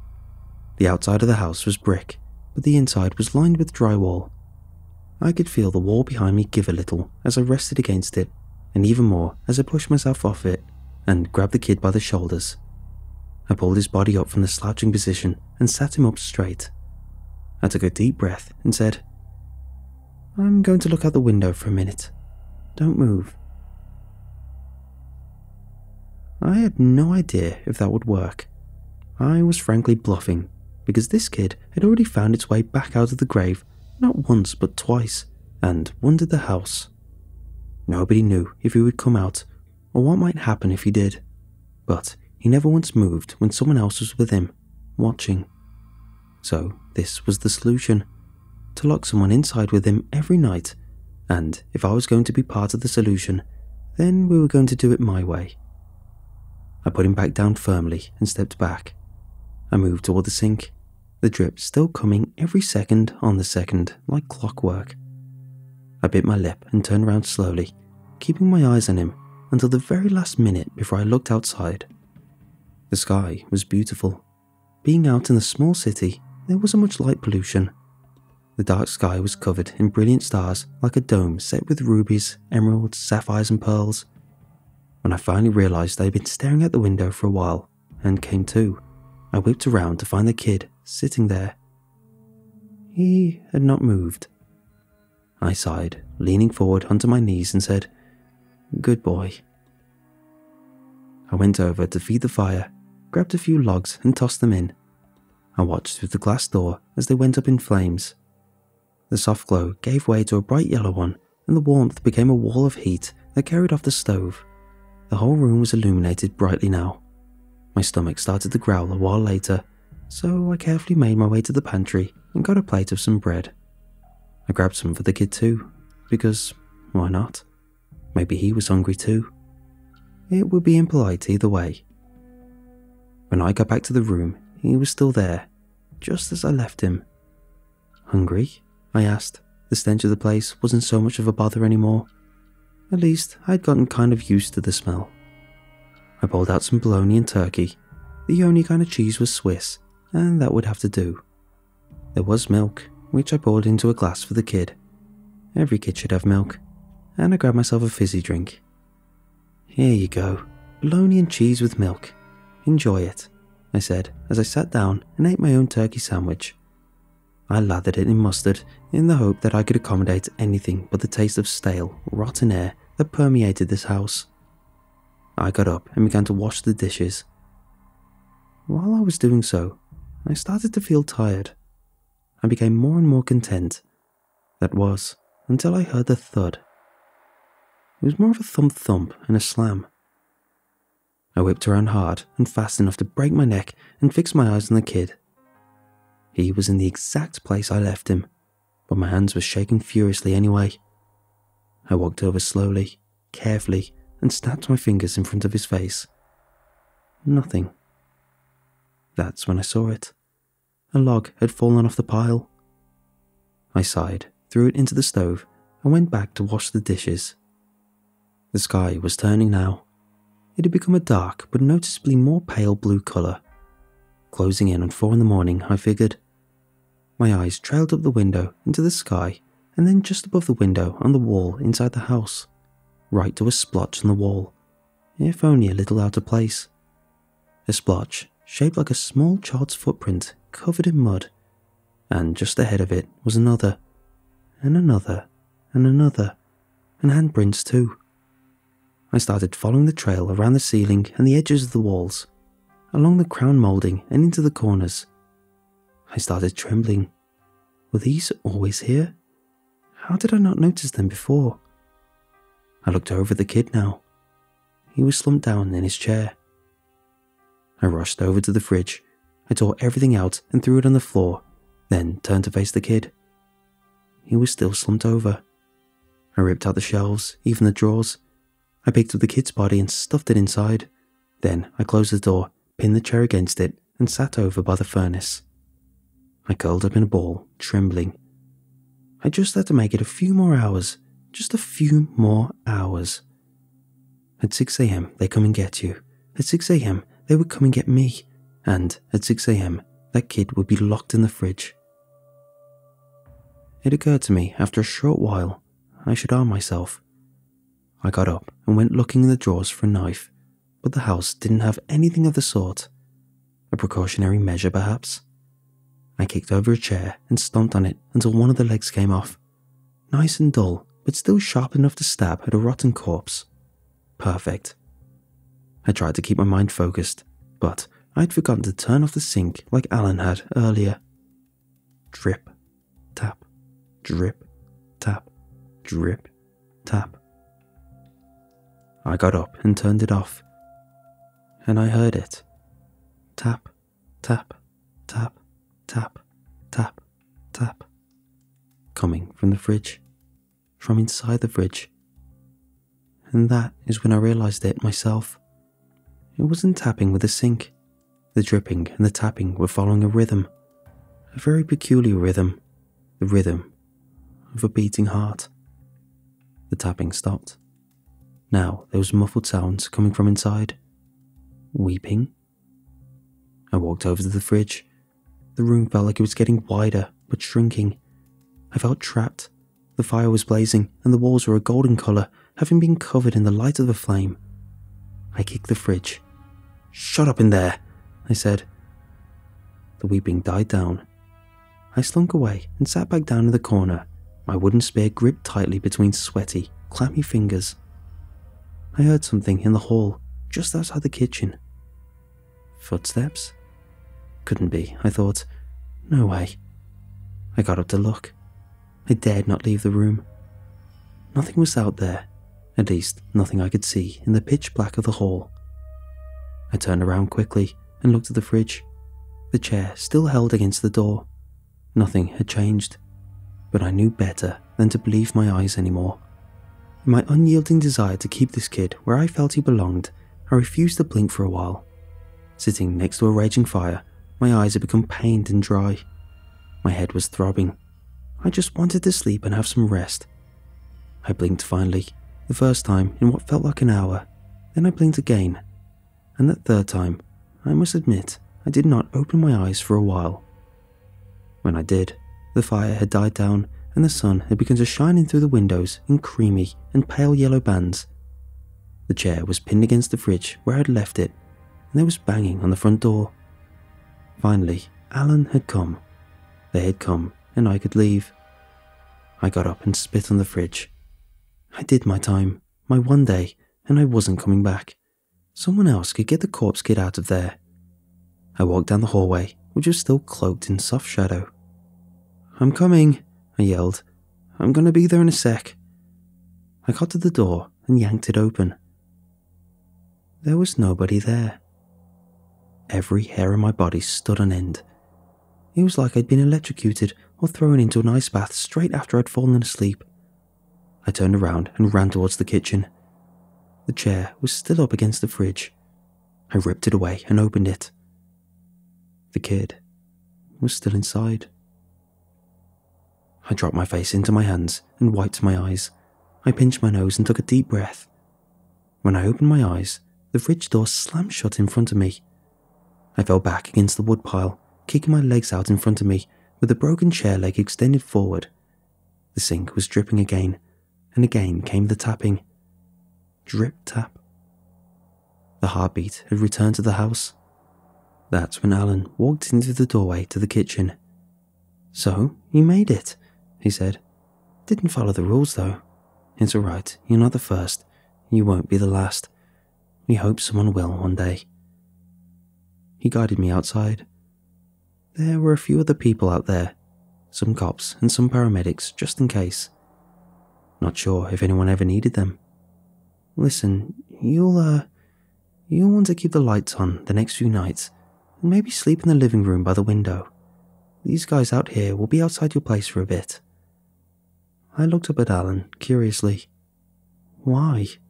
I asked, dreading the answer. "Well," he said, "it sometimes visits the ones it likes the most. Just a precaution, I'm sure." "It?" I said out loud. "It," said Alan. As we walked back to my house, I looked up at the sky. I could see the faint flicker of stars as they faded into morning, and in the glow of the sun on the facades all around us were tiny smudges, little footprints like you might expect from a child who'd been playing in the mud. I grinned and gripped the leg of the chair a little tighter. Only the ones it likes, I thought to myself. Only the ones it likes.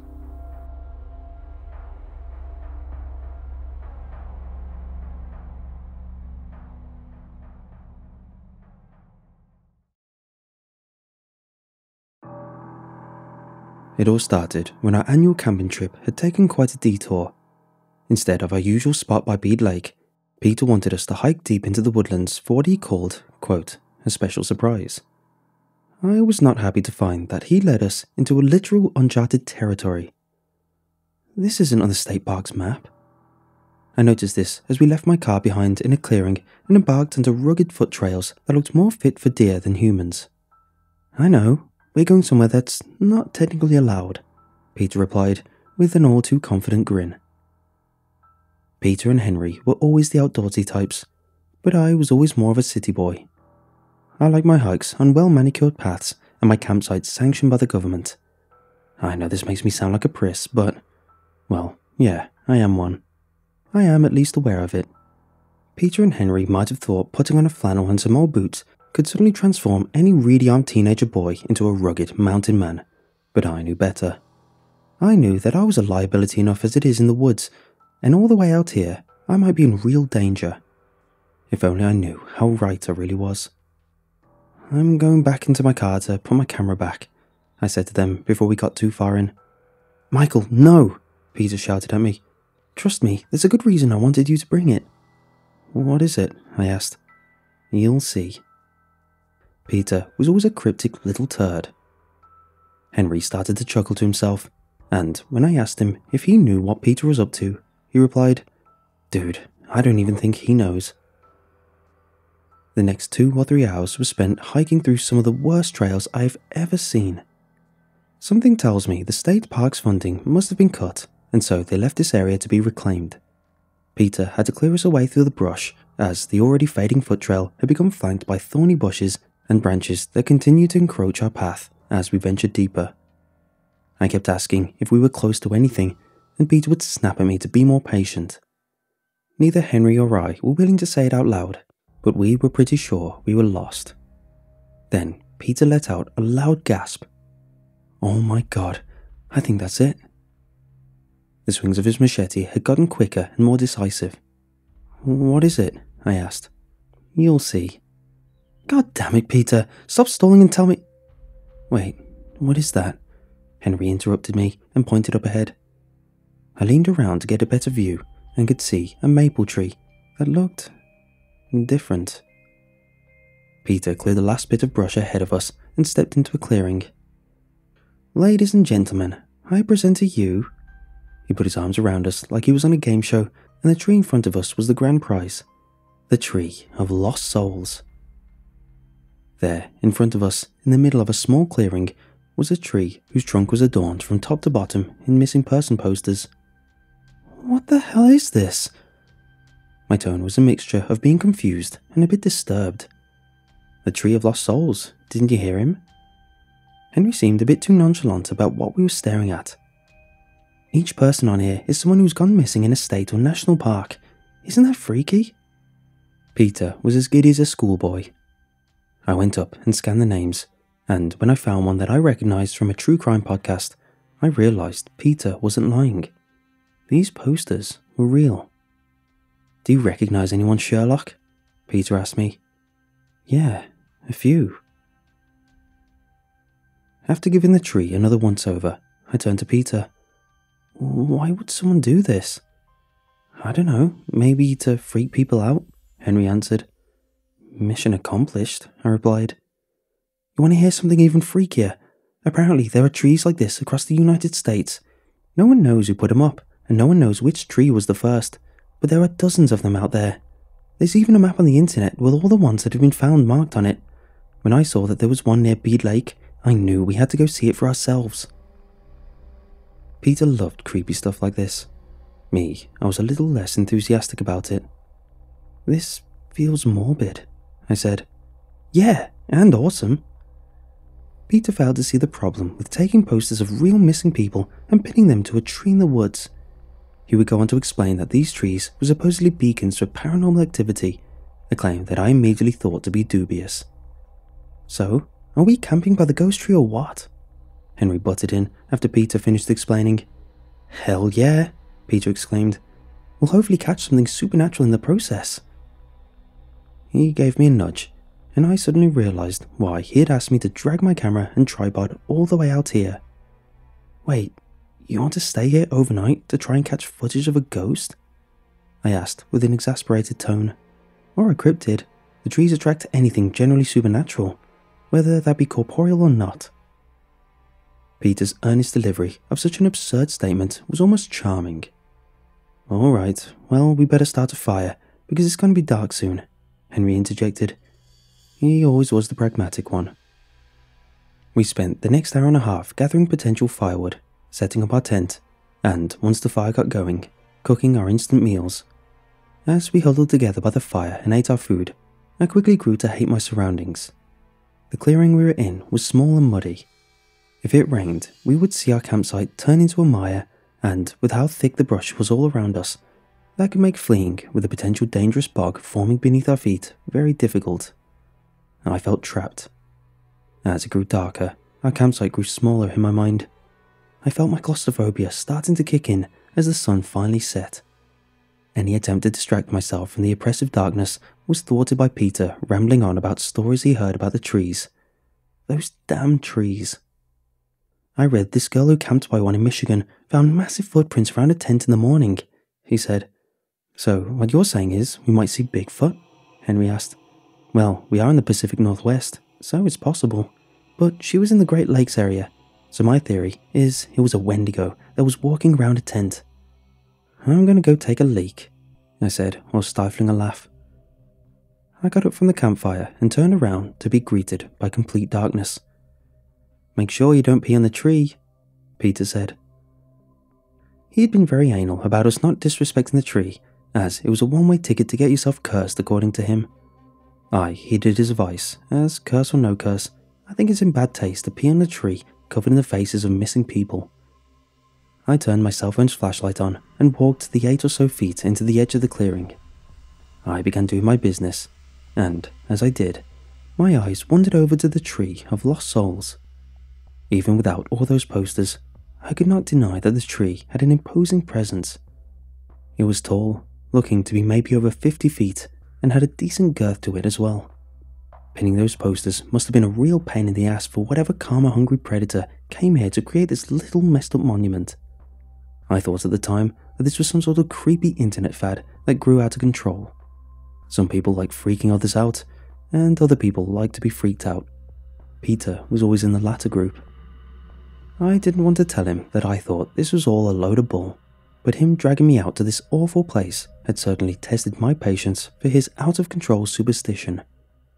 I think Peter, deep down, must have thought this was BS too, because if he had known what might actually happen, I'd like to think he'd never have made us come out here at all. You're being a storm over there, Henry shouted over to me. All that hiking made me thirsty, I shouted back.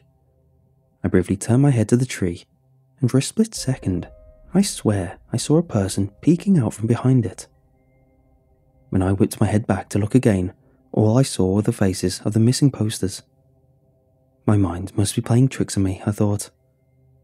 I finished up and returned to the campsite a bit more on edge. Peter told a few more spooky stories about the trees before we all decided that it was time to hit the hay. I set up my camera for Peter and pointed it at the tree. I told him that the battery should last all night and that it was set to night vision mode. I can't wait to see what it picks up, Peter giddily said as we all packed into the tent. We'd be lucky if it catches squirrels, I thought. We all went to bed without another word. The next morning, we awoke to the camera being dead. That wasn't super surprising, but I thought the battery life was better than that. Peter was a bit flustered. He couldn't immediately look at the footage and decided to go around and examine the campsite for clues instead, of which he found none. Well, there's no physical evidence of anything. We'll have to see what the camera caught once we get back, Peter said. I grabbed the tripod and only briefly thought it was strange that it had moved a few inches to its right. I could tell that it did by the marks in the mud, showing that it had been planted and then replanted. I would have pointed this out, but I assumed at the time that I just adjusted the tripod when we were setting it up. We packed up the camp and began the hike back to my car. When we reached it, I remember Henry proclaiming that we had, quote, survived the Tree of Lost Souls. I got my extra battery from the trunk and gave it to Peter so he could change out the dead one and go through the footage. We began our drive out of the state park, and we were about halfway when Peter said, "Whoa, that's creepy. The camera shut off for a little and then turned back on." I was going to tell him that it does that when it's about to die, but then he said, is it normal for the camera to take pictures along with footage?" Peter's question seemed innocuous at first. No, I replied. I could hear Peter scrolling through the photos, and as he did, his silence grew more and more concerning, and then like that, he shouted, "What the hell? What the hell? That's... His voice trailed off into nervous laughter. "Let me see." Henry, who was in the passenger seat, took the camera from Peter and went silent as he looked over the pictures. They just keep going. I know, right? But like, who took them? And that last one? I could hear the sound of Henry scrolling through the photos before suddenly stopping. Henry went quiet for a moment before falling into his own fit of nervous laughter. "Oh, screw you guys. You're messing with me. This can't be real. I swear to God, I have no idea what these are, especially the last one. I mean, how could any of us have taken them? We're in all of the pictures together, Peter said. I don't know, maybe... What the hell? I mean, you can set the camera to automatically take pictures overnight, but... Peter trailed off, sounding genuinely worried. You can't set a camera to move itself closer and closer like that. Yeah, but you can do that with auto-zoom or something, right, Michael? Peter hesitantly asked, as I tried to keep my eyes on the road. No, I don't think you can do that. At least not with my camera, that is. Now, what are these pictures you guys keep talking about? You should see them for yourself. Henry tried to shove the camera in my face. I'm driving, I yelled. Then pull over, Henry yelled back. I let out a long sigh and pulled off the dirt road. I swear to God, if this is just a trick to get me to look at a picture of Peter's hairy nuts, I'm going to make you two walk the rest of the way home. I took the camera from Henry and began to scan through the photos. I knew something was off right away when I noticed that the album was full. I knew that I took a lot of pictures early in the day, but I didn't think I took that many. It seemed as if most of the pictures were duplicates, as there was this massive stream of, what at first glance, looked to be the same picture over and over again. It was of all of us in the tent, sleeping. You guys took these, didn't you? I was skeptical of my friends immediately. How could we? We were in all of them. They could have set the camera on a timer, but I knew both Henry and Peter well enough to know they can't work a camera like that. Not to mention, someone had to make the camera gradually zoom in as we slept for 3 straight hours and to take a photo every 2 or 3 seconds with a flash on. You can set the camera to do that automatically, but like I said, I doubt either of them would know how to. Not to mention that the zooming in would have to be done manually. Though, I'm not sure if these pictures are gradually zooming in, or if whoever is taking them is just getting physically closer and closer. The frame seemed to be pushing in on me, slowly cutting my friends out as it went. I felt a deep pit within my stomach form as I continued to scroll through the pictures, only for my heart to drop when I reached the last one. It was right up against my sleeping face, and there was a hand in it, a black gloved hand hovering over my face. Please tell me this is a joke. The car went completely quiet, with only the sound of the hazards blinking in the silence. Michael, I swear on my mother's name that I did not stage that. I knew right then that Peter wasn't lying to me. He would not swear on his late mother's name lightly. I was in the pictures with you, Michael. I didn't do this either. That means... There was someone else out there with us, I finished. I turned off my hazards and rerouted the GPS on my phone to the nearest ranger station. We told them about the tree and what happened to us. We showed them the pictures and how we were there to capture something paranormal. That detail seemed to immediately disqualify our story in the ranger's eyes, not to mention they were unhappy with us camping in a closed area of the park, as it was illegal to erect such a monument on public lands, but that we should never have gone out there in the first place. We almost got a fine, but Peter was able to talk them down to just giving us a warning. After only an hour at the ranger station, they told us to leave and that they'd call if they had any more questions. The 3 of us sheepishly left the station, and I drove us out of the park as quickly as the speed limit would allow. As we were driving back, Henry said, I took one of the posters. The car had been completely quiet up until then, but as soon as he said that, Peter gasped. You didn't, Peter exclaimed. I thought it would be a cool memento. He pulled the crumpled poster out of his pocket. It was of a man from Minnesota who went missing in the Paul Bunyan State Park. This isn't disrespectful, is it? Henry seemed genuinely afraid that he had cursed himself. No, Henry, the tree isn't cursed, all right. There was just some crazy dude out there with us. The tree is just a tree. We need to go put it back, Peter said. Peter, shut the hell up. I'm done with this Tree of Lost Souls nonsense. Henry isn't cursed. Curses don't exist. You can't deny that there is something more going on here, Peter said. It was a crazy squatter, Peter, nothing more. Hell, this myth you believed in probably attracted him out there, for all we know. He was probably some deluded man on the internet who got a little too into this urban legend. You should take him as a cautionary tale of why you should never let superstitious nonsense like trees of lost souls control you." My outburst of extreme anger ensured the rest of the car ride was completely silent. I dropped Henry and Peter off at their homes and attempted to apologize to them over text, but decided to just wait and let things simmer. When I did text them that I was sorry about how I acted 2 days later, I received no replies. I assumed they were still mad and hoped that they would get over it in time. I realized why they had not texted me back when 2 police officers had come to visit me. They had gone missing after telling their parents they were going back out to Bede Lake to camp. I knew where they were actually going and told the officers about the tree and what happened there. I spent the next several days anxiously awaiting news of their whereabouts. Search teams found the site of the Tree of Lost Souls, but there was no sign of them there. They decided to keep the posters up on the tree as it made for a good landmark for the search crews. They combed the nearby area for weeks, but nothing turned up. I can't tell you the pain I felt as I had to accept my friends were probably dead. I think about what happened to them every day of my life. Those woods were dangerous. They could have got caught in a bog or gotten lost in the thicket. Maybe they even could have been killed by that psycho in the black gloves. The police found no signs of any person camping or living in the woods when they were looking, but the pictures on my camera proved that there was someone else out there with us that night. It's too bad the cops don't believe me. They think we staged the whole thing.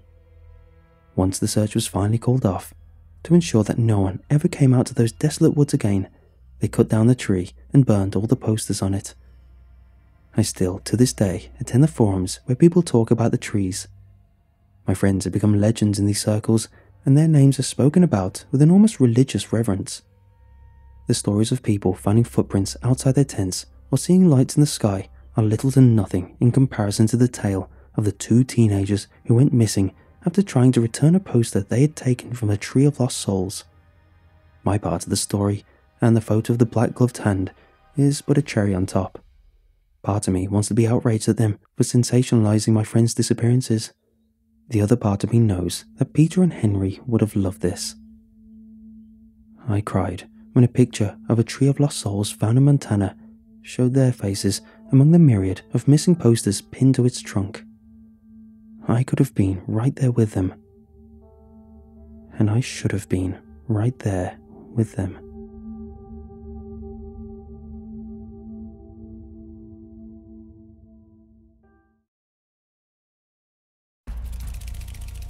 The first time I saw the animatronic Santa Claus, it was early November. My wife and I had gone to the big box hardware store to pick up some gardening soil and new knobs for our kitchen cabinets. I hate being an adult sometimes. It didn't surprise me to find Christmas decorations already displayed prominently near the entrance. The robotic Santa Claus was sitting there on a throne, greeting us as we came in. Its eyes moved back and forth without any discernible pattern, and it waved at us rigidly in greeting, turning its head to look at us as we approached, eyes focusing on ours for just a second, then moving away.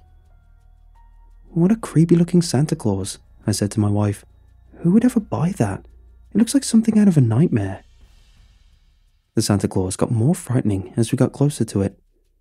Despite its movements looking a bit stiff and robotic, it was a little too realistic for my liking.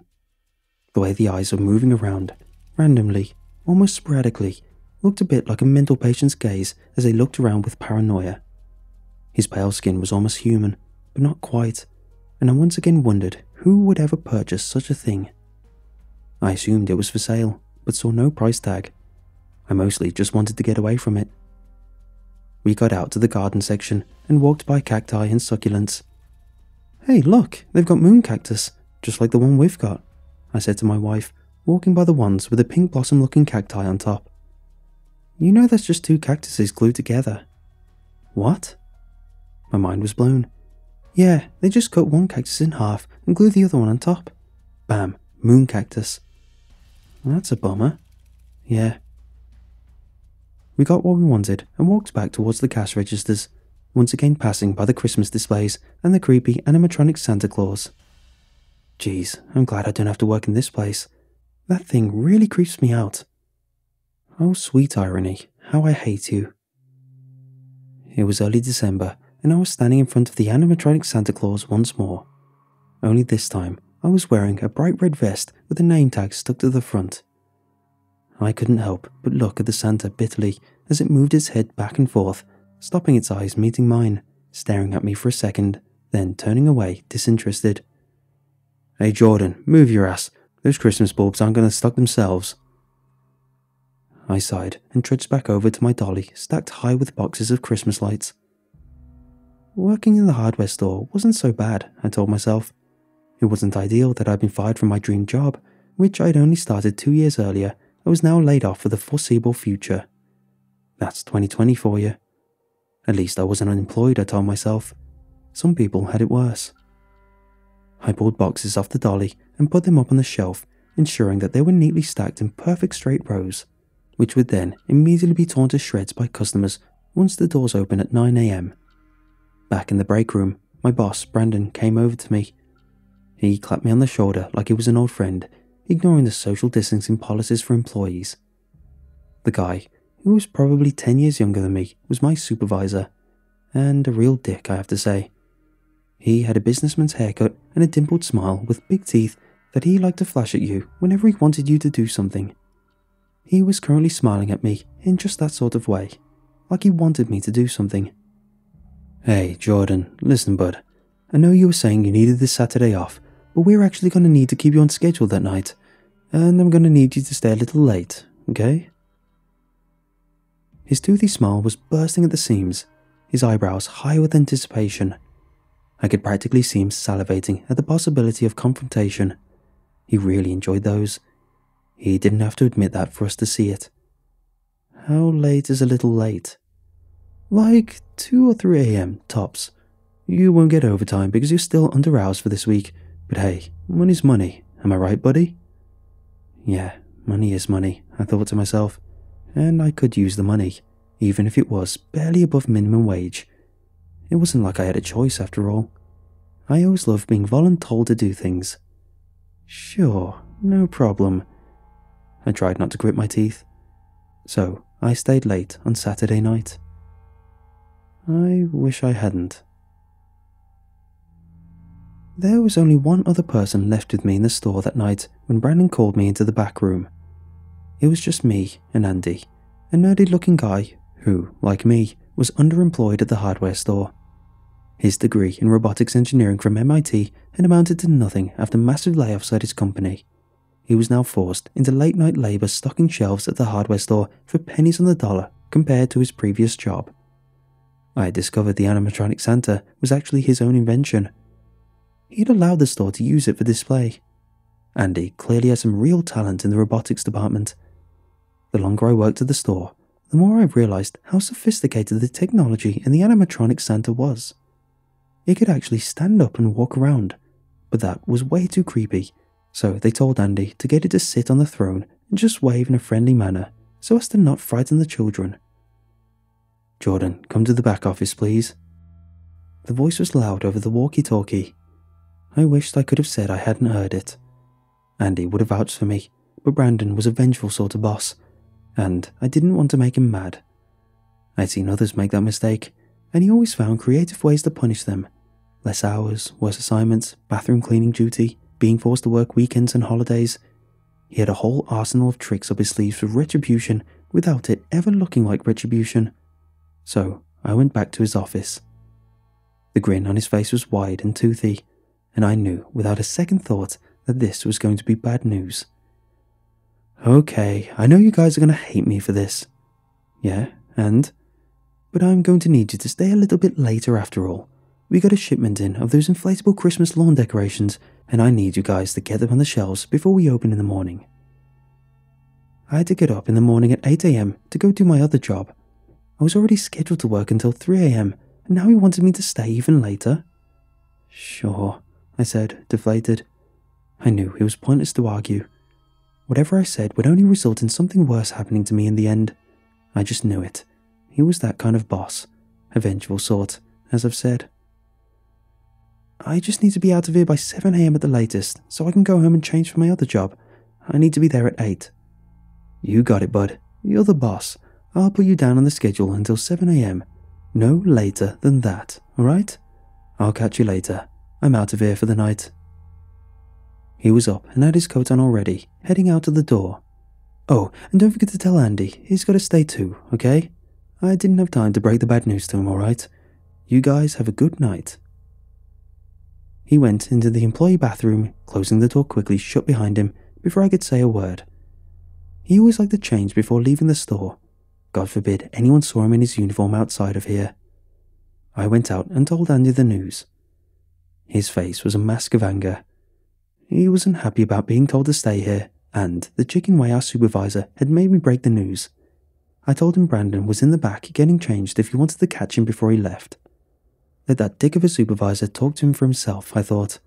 It wasn't my job to break the bad news to employees that they had to stay late. That was not part of my job description. Andy marched back to the staff room to confront Brandon, and I was left alone with the Christmas decorations, now with a lot more work lying ahead of me than before. The weird thing was, Andy never came back. I finished the shift alone, feeling like something bad had just happened, but what it was I couldn't figure out. That morning after work, I went home and quickly showered, dressed in a different uniform for a different minimum wage job, and trudged off to that place half asleep. My other job was running the cash register at a burger place, since the hardware store usually didn't have enough hours for me, and even if they did, I still found myself short on cash, hence the 80-hour work weeks. The next shift I had at the hardware store was a couple nights later. When I went inside, everyone was acting weird. The police were waiting for me when I walked in and said they wanted to ask me a few questions since I was one of the last people to see Brandon. I told them about Andy, in the best light possible, but said that he had been upset and I assumed they'd gotten into a bit of a confrontation and that I hadn't seen either of them after that. The police told me that Andy was also missing. The rest of the questioning was uneventful. I explained everything I knew, which wasn't much. It sounded like Andy was a person of interest in the investigation, since they were asking a lot of questions about him and his background. I said I knew he was into robotics and that he'd recently been fired from some high-paying job in that field, but other than that, I didn't know anything. The police were dissatisfied, but left after that. Once again, I ended up staying late to stock the never-ending supply of Christmas decorations, and this time it was a different manager announcing it to me with an infuriating smile. Fine, I said, gritting my teeth, despite my best efforts not to. 3 a.m. rolled around and everyone else had gone home. I was once again left by myself to work extended overtime. The large store was well lit, but creepy nonetheless, since I was the only one in it at that late hour. I finished with the boxes I had and was taking the dolly into the back to get more, when I walked past the animatronic Santa on his throne. The thing was moving around still, but I could have sworn I had unplugged it. I walked round to the extension cord, hidden beneath some white felt that was meant to look like snow. The extension cord wasn't plugged in, and yet the Santa was moving around as if it was. Weird, I said out loud. I figured it probably just had a battery, but unplugging it had always turned it off before. Climbing up to the platform to where the thing was seated, I got close to the robotic Santa and began to feel under the red suit for an off switch. It was moving back and forth jerkily. The face suddenly turned and the eyes met mine as I was reaching to try and turn it off. Usually, the animatronic Santa would do this and then look away. This time though, he locked eyes with me and stared at me, his head cocked slightly as if he was thinking, studying me. Ho, ho, ho, he suddenly bellowed, sending me reeling backwards, terrified. I screamed in surprise and fell off the platform, landing hard on the floor. My tailbone screamed out in sudden pain like a lightning bolt. Screw it. I got up, rubbing my backside, and walked away, leaving the thing on. It was way too creepy to mess with when I was alone at the store at 3 o'clock in the morning. I figured I'd just let the battery die. I stacked the dolly high with boxes, and after a few minutes in the back room, I went back out into the store. I pushed the dolly back towards the seasonal display area. The sight of the empty Santa throne stopped me in my tracks. The animatronic Santa had been there not 5 minutes before. Now it was gone. Ho, ho, ho, I heard from down one of the aisles near the back of the store. In the silence of the store, I heard footsteps walking in the distance, boots moving quickly on the tile floor. I was supposed to be alone. Hello? Is someone there? There was another Night Stalker who sometimes came in at odd hours, but why would he take the robot Santa? Maybe they were moving things around. It was the only explanation I could think of. The store was quiet once again. Maybe it's not Teddy. Maybe it's someone else. Part of my mind began to race with questions to which I had no answers. I began to imagine the robot Santa Claus up and walking around the store, a large knife clutched in his hand, waiting around the corner, watching me. Ho, ho, ho.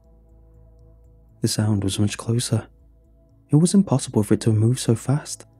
It sounded like it was on the other side of me somehow, in the seasonal section where I was headed. I forced one foot in front of the other and continued to push the dolly forward. The part of my mind using what I thought was common sense told me not to be worried. This was a prank or a misunderstanding, not something else, not what I already knew it was. Turning the corner in the seasonal section, I found myself alone once again. I heard footfalls once again on the tile floor behind me. Ho, ho, ho, ha, ha, he. Shaking, I turned around and met the eyes that were so close to being human, but not quite. The animatronic Santa Claus stood, watching me, blocking my exit. An axe was clutched in his hands, a price sticker still on it. Blood poured from his mouth as he continued to chuckle. I saw now that our old supervisor's head had been hidden in plain sight all along. Santa's pale face had just been a mask, covering the horror beneath. The mask had fallen off, revealing Brandon's face, with metal wires pulling on the corners of his mouth and eyes to create expressions. I couldn't help but wonder where Andy, my former co-worker, was now, hiding in the shadows with a remote control in his hand. I assumed he was looking to take me out. The robotic engineer turned psychopath killer was using his macabre invention to try and murder me. The robot stalked towards me, and I saw Brandon's toothy, dimpled grin stretch wider as he approached. The bloodbeard was no longer white, but stained crimson red as his suit, hanging ragged from his face.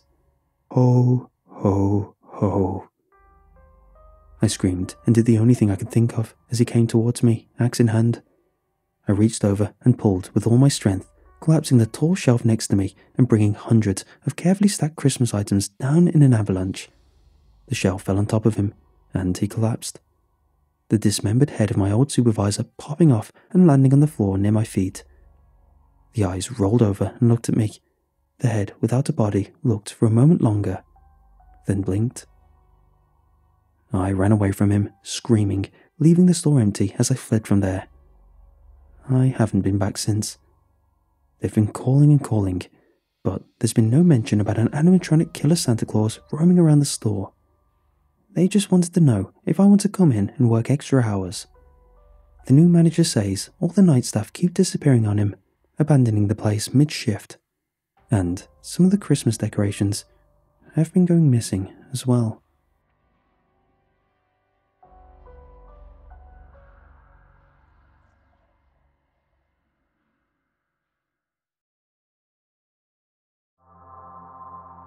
My team had gathered upon a cliff's edge, which overlooked the far-spanning glacial plain on which stood the fog-enshrouded fortress of the famed snow cleric, Santa Claus. We had gone through enough reconnaissance of the frosted land and had identified several snow-draped emplacements wherein hid elven lookouts and ambushes. Stealthily, with their own southern breed of guile, we had neutralized these creatures who would have either warned their brethren of our encroachment upon their land or spilled our blood upon the bare snow. The many snow-capped towers of the fortress rose to the sky, and no part of any structure was adorned by a semi-translucent coating of frost. As if armoured by the settled ice, every brick of the fortress glimmered in the little light that the sun dared to cast down onto it. Along the ramparts which encircled the inner castle strode elven watchmen, equipped with their unfamiliar yet assuredly deadly weaponry. Riflemen in ice-wrought armour stood atop turrets, nearly indistinguishable from the fortifications they warded. Their eyes, which could see through the densest accumulation of the ever-present mist, scanned the areas around the castle for intruders. Knowing beforehand of the far-seeing sentries, we had come dressed in our appropriate camouflage, which not only allowed us to blend in with our environment, but conceal our vital functions from detection as well. specially made contacts allowed us to see each other clearly, as if we hadn't been wearing the cloaking material. There were 3 of us, myself, my brother, and a person who I'll only refer to as B. My brother had brought me the job, suggested to him by B for reasons that will be revealed later. As anyone might have done, I laughed in his face. The mere suggestion of Santa Claus being real, a ridiculous absurdity. But he was patient, and when my laughter had died down, he showed me photographs of the jolly bugger himself and schematics of the fortress, which he said had endured against time and the thieving curiosities of men, impregnable through countless cycles. The evidence for Santa's existence was excessive and undeniable. I stared, first with wonder, at the images of his reindeer-carried sleigh and his troops of certifiably inhuman and dwarvish elves marching along his border, and other images of the nigh supernatural. And then a chill came over my heart, just as it had come over and settled in the hearts of anyone who dared venture that land. Because, in one of the images, Santa was not presented as the overly joyful gift-bearer of legend, but as a sinister, blue-eyed sorcerer casting dark magic over a camp of foolish trespassers. But to assuage my naturally arisen fear, my brother informed me of the loot kept within the vaults of that northernmost hold. Loot not just of elf-forged items and invaluable gems, but of raw materials and resources alone worth more than the riches kept in any bank across the world. He said that if we could plunder even a fraction of the total keep, we could live fabulously for centuries, financially unrivaled, sovereignly incontestable. While he had no pictures of the fabled loot, for none had ever made it inside to capture them, he had compiled stories, reports, and reputable conjectures as to the general store within those virgin vaults, all mutually attesting to the immeasurable worth of the contents therein. B, his extremely secretive source, even for our dubious line of profession, had provided us with the necessary equipment and transportation. Really, she had funded the entire venture, and hadn't even so much as balked at any of the more expensive and admittedly unnecessary requests we made for the job. Everything requested had been procured without hesitation. This, more than the knowledge of our skill, had assured us that we would be successful in our heist of Santa's fortress. We were, of course, disastrously wrong, and no amount of planning or high-tech equipment would have allowed us to escape the fortress with even a single coin of that nightmarish castellan's treasury. The team, hidden by our camouflage, approached the walls. Blind to our advances, the elven watchman only saw the flurries of mist upon the flat, icy expanse as we crept across the main bridge. The battlements loomed over, ordinarily indomitable. Flames flickered in their small walls. Santa, it seemed, relied on torches rather than modern electricity, at least for the outer fortifications. B observed the watchmen as they appeared at intervals through the crenellated tops of the wall, while my brother and I stood silently in front of the portcullis before the main door. Above, the barbican appeared unmanned, the soldiers upon the wall apparently deemed sufficient enough. We'd brought breaching equipment and waited for B's signal to proceed. When she was satisfied we hadn't been detected, she signaled for us to begin. My brother affixed the thermal charges to the gate, and we huddled to the stony sides while the devices did their work. Quickly, noiselessly, they ate away the metal until a small hole was made in the frost-blasted gate. We crawled on our bellies through this and performed the same action against a heavy wooden door. Santa, according to B's intel, had gone away for the day on some errand, leaving Mrs. Claus, the warden of his keep, and she, busy with her own business, had allegedly confined herself to the donjon within the topmost tower. In his absence, he had naturally increased security within the walls, with Christmas not far away.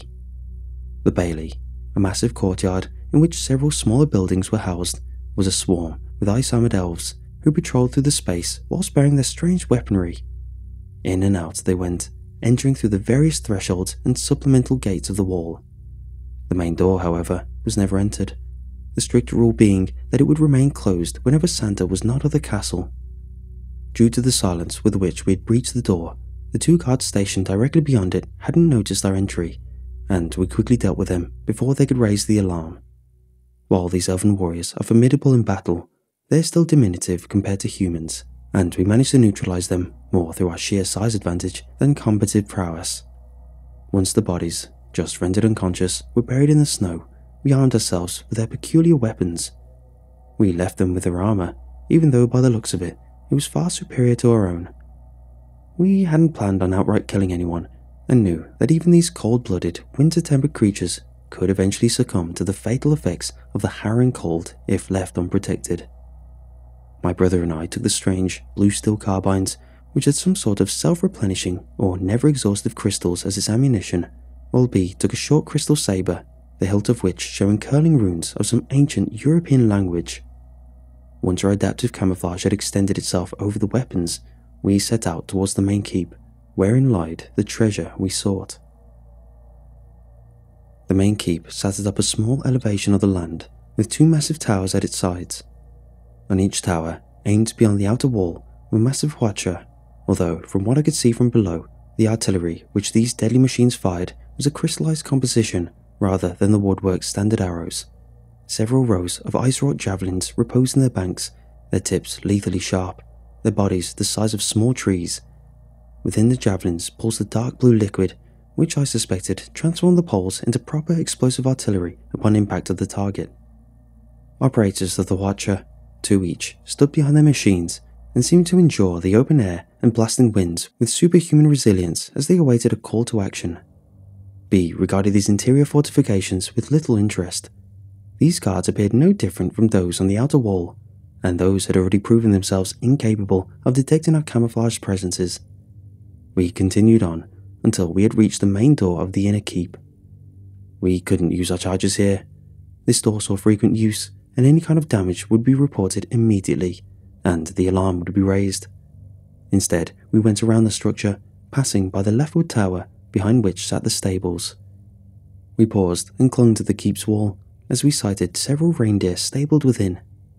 The stable master, a stocky elf encumbered by armour but nonetheless insulated against the cold by his bulk, tended to the massive, crimson-eyed beasts. B cast a look towards us that said she wasn't sure if we could avoid being scented by those creatures, who, judging by their great size and body-length antlers, were clearly of a more refined breed compared to their slightly southern counterparts. It was impossible to tell if their almost nightmarish giganticism was owed to some pituitary abnormality or some dark breed of northern magic. My brother raised the carbine he'd been cradling, but B quickly shook her head. We had known that the elves would be armed prior to beginning the mission, but we hadn't any intel as to the weapons themselves. We couldn't risk being detected by the sounds of our gunfire, even though the wind echoed loudly throughout the castle's interior. Also, we had only minimal data regarding elven anatomy, and none of us truly trusted ourselves enough to land what could be described as a non-mortal shot. A thief can be forgotten, if not forgiven. Murderers, regardless of the land in question, are almost always hunted, even across the world. B crouched low, something my brother told me she did when she was in deep thought. A few moments passed, the cold seemed to deepen, and the patrolling elves continued their rounds, oblivious to our intrusion. Finally, B rose to her feet, snatching my carbine from my hands, and aimed through its sights. She scanned the ground below for a few seconds, then handed the weapon back and pointed at a spot just beside the keep a few meters ahead. Quietly, I crept to the spot, now in full view of the stables, which sat about 30 meters off to my left. One reindeer stirred, but this seemed to be a response to a powerful gust of wind rather than my movement. The spot, to the naked eye, was completely unremarkable. I stood on a snow-dusted sheet of ice. Stonework had been reserved for buildings, without any markings or indications. But, doing as B had done, I peered through the scope of the carbine and saw through its thermal imaging a substructure beneath the ice, a lower floor or basement of the keep to my right. I motioned for my brother to take a look through his weapon, and upon doing so, he nodded his head, understanding B's train of thought. We retrieved 2 thermal charges from our pack and waited for the next surge of wind, which had always carried along a visually obscuring flurry of snow. Thankfully, the charges were scentless in addition to their silence. We burned a hole through the ice, just small enough for us to slip inside one by one. The gigantic reindeer neither scented nor sensed our breach of the icy floor, and we quickly entered. Once B had landed, she again took my weapon from my hands. Despite having not wielded one for more than a few moments, she had apparently arrived at a comfortable understanding of its construction. She removed the crystal core from its chamber, grimacing as the rigidity of the stone was felt through her gloves. She held the crystal up to the hole we made, squeezed it, and miraculously sealed the aperture. From within, the icy ceiling was incongruous with the stonework of the low ceiling, but outside it would have looked nearly indistinguishable from the ice floor. The room into which we had descended was fairly ordinary and housed various crates and barrels, obviously provisions for the castle. Sconces lined the walls, with torches flaring in each, illuminating the interior and warming us. The urge to hover by these welcome sources of heat was strong, but the desire to quickly escape the battlements with our riches was stronger. We progressed down the corridor, passing by vacant rooms until we eventually reached a set of dark stone steps. Up these we climbed, silently, invisibly, until we reached the hall, at the far end of which sat a throne, seemingly wrought of crystals, and set upon a similarly forged dais. Tapestries hung from the walls, the scenes of northern expanses, images of Santa's territory, and other boreal scenery was stitched into their fabrics. Massive pillars lined the halls, 3 on each side, and despite the stonework of the building, these were made of crystal. Inside each rested a dark blue liquid, similar to the substance I'd spotted within the javelins of the Watcher. This worried me, but I did not bring it up to my companions. Behind the throne sat a large oaken door, taller than even the great chair upon its platform. With our carbines levelled waist high, my brother and I strode through the threshold after B had pushed the door open before us. Our barrels swept through the interior, but our sights found nobody on which to rest. Immediately ahead was a great hearth, an inviting fire blazing therein, and tall bookcases sat against the left and right walls. A table, sized to accommodate an ordinary person rather than an elf, stood to the side, with one chair pulled out before it. Atop the table's surface sat several thick volumes, each with spines titled by some language I only dimly recognised as being some flavour of Germanic. To the right, near the front right corner of the room, was another door, this one much smaller than the one through which we had passed. Wasting no time for further examination of the fire-warm study, we approached this door and silently breached it as we had done the last. We had now entered into a torchlit corridor, and at the end of this sat yet another door. B halted halfway through the corridor and crouched low. Although this was not the contemplative rest she exhibited before, my brother and I mimicked a posture, and we listened intently for signs of activity. We heard nothing from either wall, but from ahead, softly, came the sounds of machinery of some sort. Rising up only slightly from a crouched position, B crept forward, and my brother and I followed suit. We reached the door, and rather than open it, as we had done to the previous two, we raised our weapons closely to the wood. The thermal imaging of the scopes penetrated the door and showed us a massive room, filled with towering mounds over which crawled large, spider-like figures. I handed my weapon to B, and she scanned the room, then handed my weapon back to me. She nodded at our guns, indicating that we were free to fire upon the animate things within. She then gripped the brass handle, loosed the saber in her belt, and pushed open the door. Guns raised, my brother and I entered the room, but neither of us fired a shot. Within the room, stacked in great heaps that nearly touched the ceiling, were piles and piles of glimmering gems, shining coins, and strange yet no less beautiful artifacts.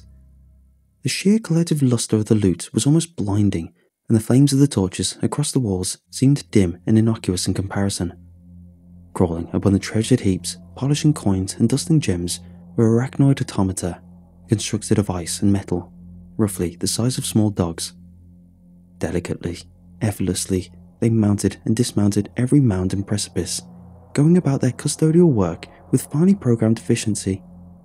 Despite having been cleared to engage by B, neither of us wanted to fire upon these mechanical creatures, not due to any recognition of innocence, for they were quite abhorrent, but out of worry for the gems.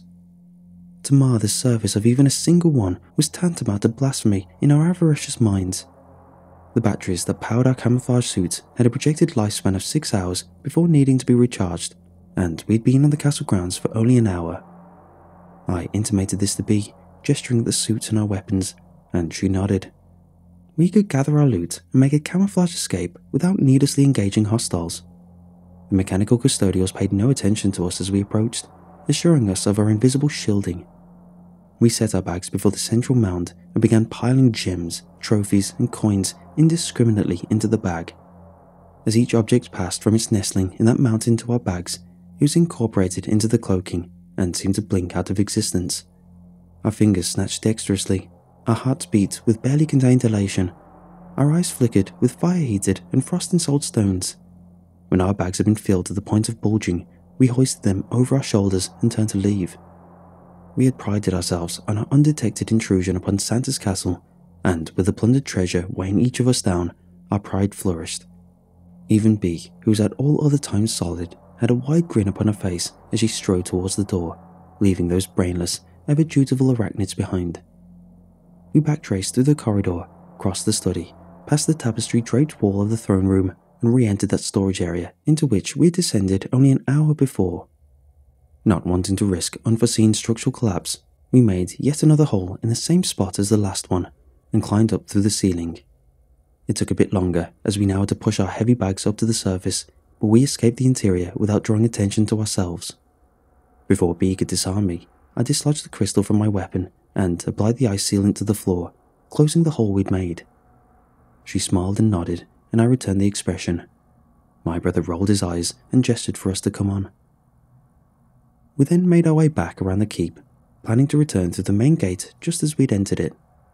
But we suddenly stopped short in the open courtyard before it, as we saw a patrol of elves suddenly divert from their path and march towards the gate.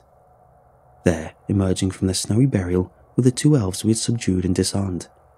They shook themselves off and were immediately interrogated by the patrol's leader.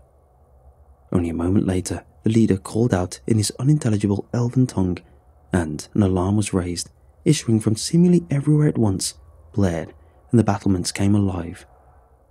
Before even Bee could come up with a plan of action, a burst of some blue-tinged energy shot through the castle grounds. It hit us, and I expected the wave to singe my flesh or at least rattle my bones, but the impact against my body was physically imperceptible.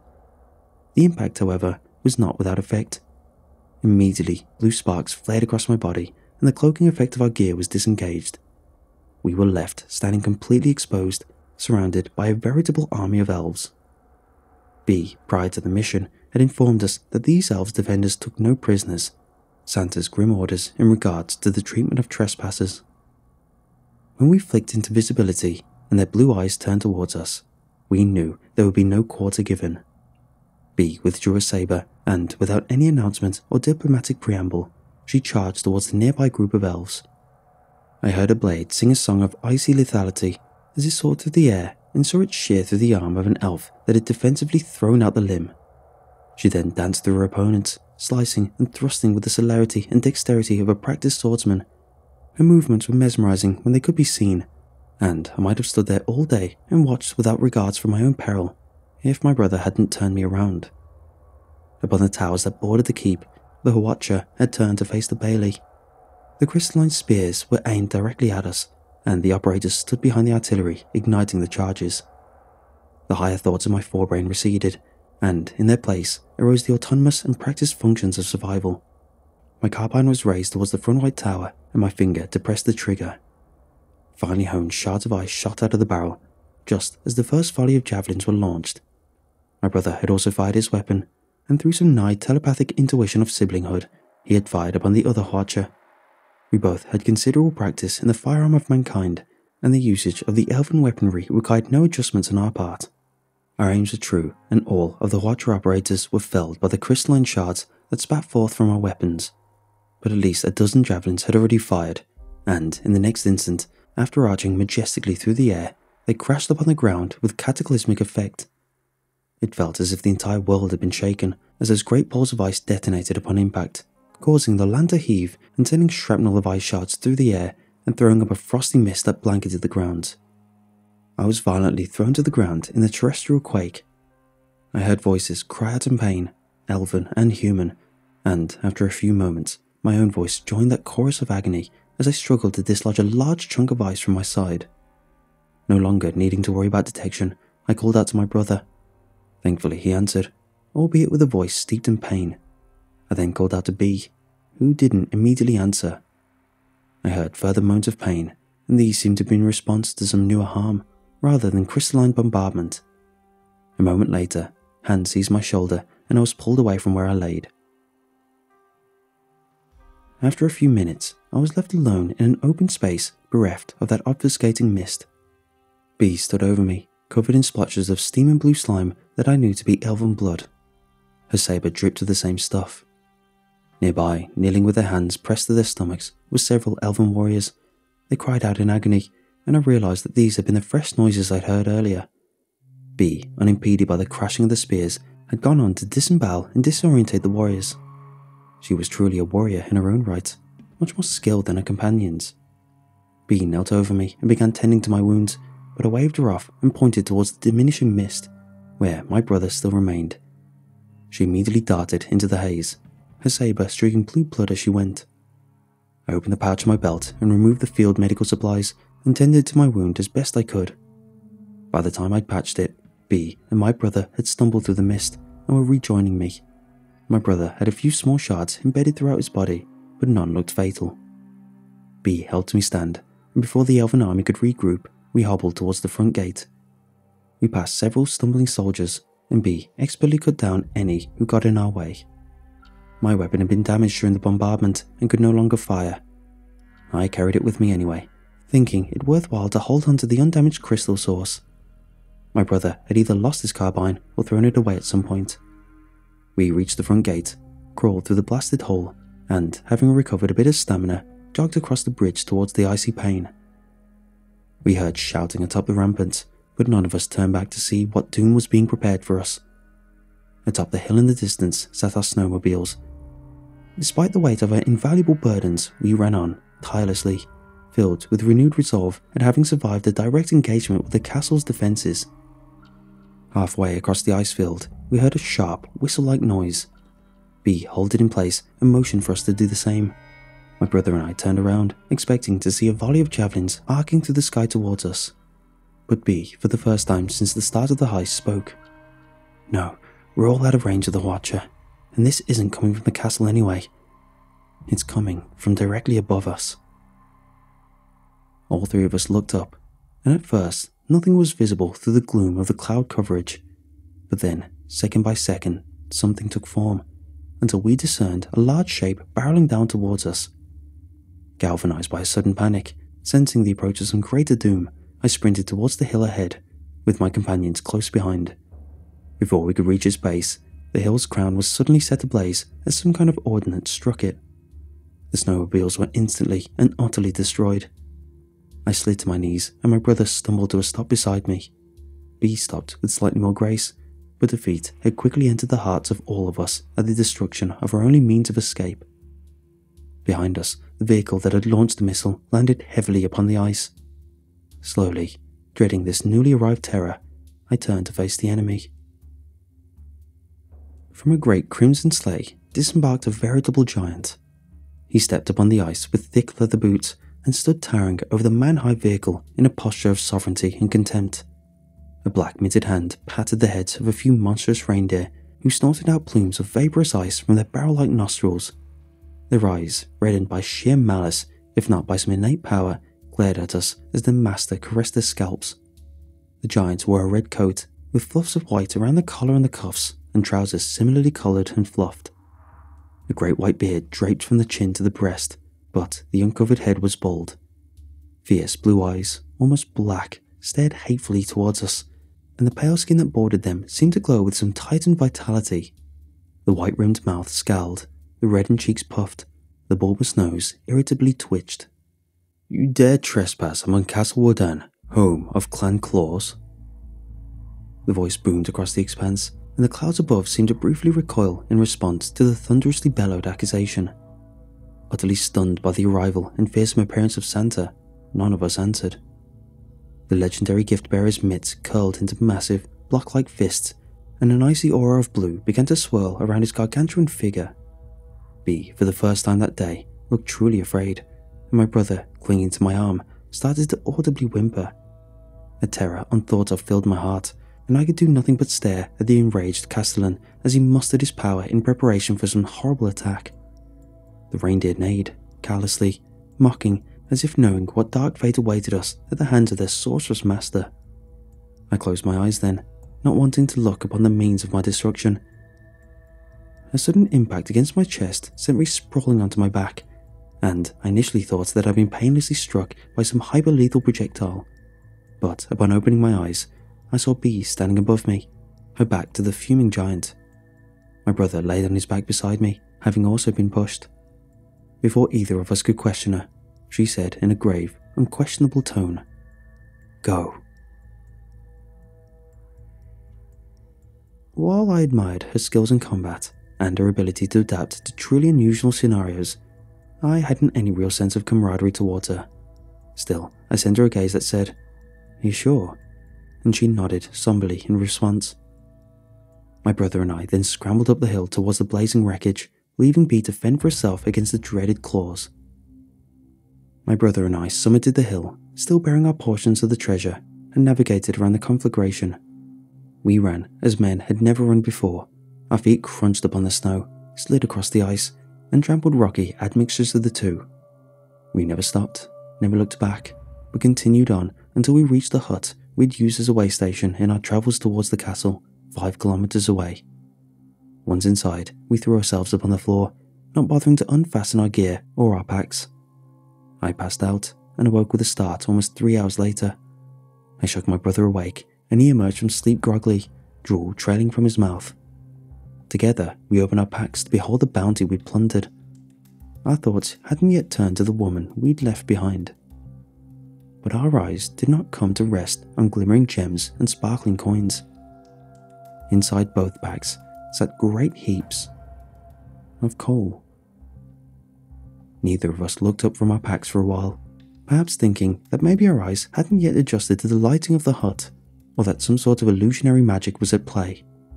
But when I plunged my hands into the pile and soot fell between my fingers and my hands were blackened, I accept the grim, soul-chilling reality of the situation. Virtually penniless, we left the North Pole and returned to our Midwestern home. We had waited 6 hours for the arrival of Bee before departing from the hut. We didn't dare wait any longer, lest Santa or his outriders come for us.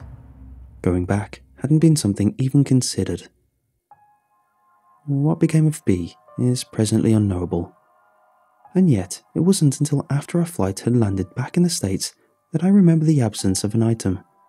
The small, crystalline engine of the elven weaponry, which I had salvaged from my broken carbine, was missing from my belongings. I traced it back through my memory and didn't recall having it at the hut either. A kernel of hope emerged in my mind as I considered the possibility of Bee snatching that small, yet assuredly volatile trinket from my possession before sending us away. I'd sensed the great power within the confines of its small structure, and am now confident that if its raw power could be harnessed by a human in battle, Bee would have been able to do it.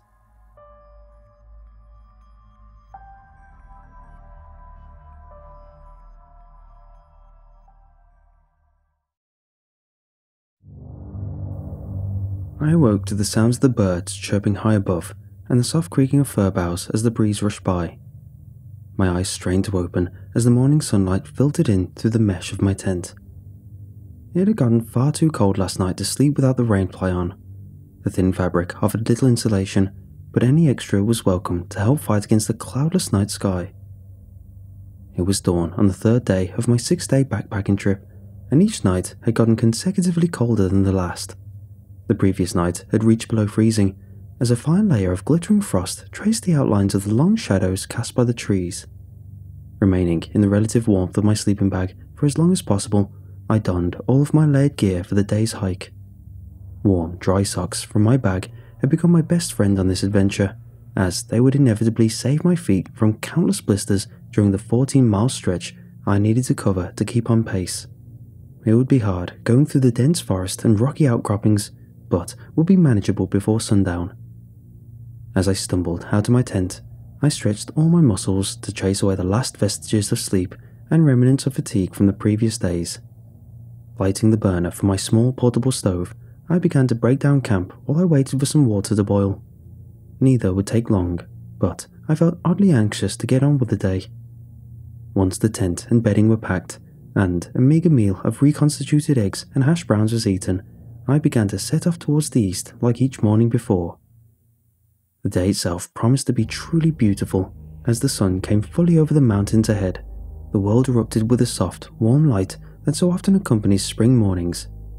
Lazily floating dust and pollen suspended in the air allowed the golden yellow rays to be caught as they filtered through the canopy. The morning progressed. Small purple and white wildflowers began to open up, dancing gracefully back and forth in the small gusts of wind that wound their way through the narrowing valley. All of this natural beauty surrounded me, and yet I couldn't shake that lingering sense of anxiety from breakfast.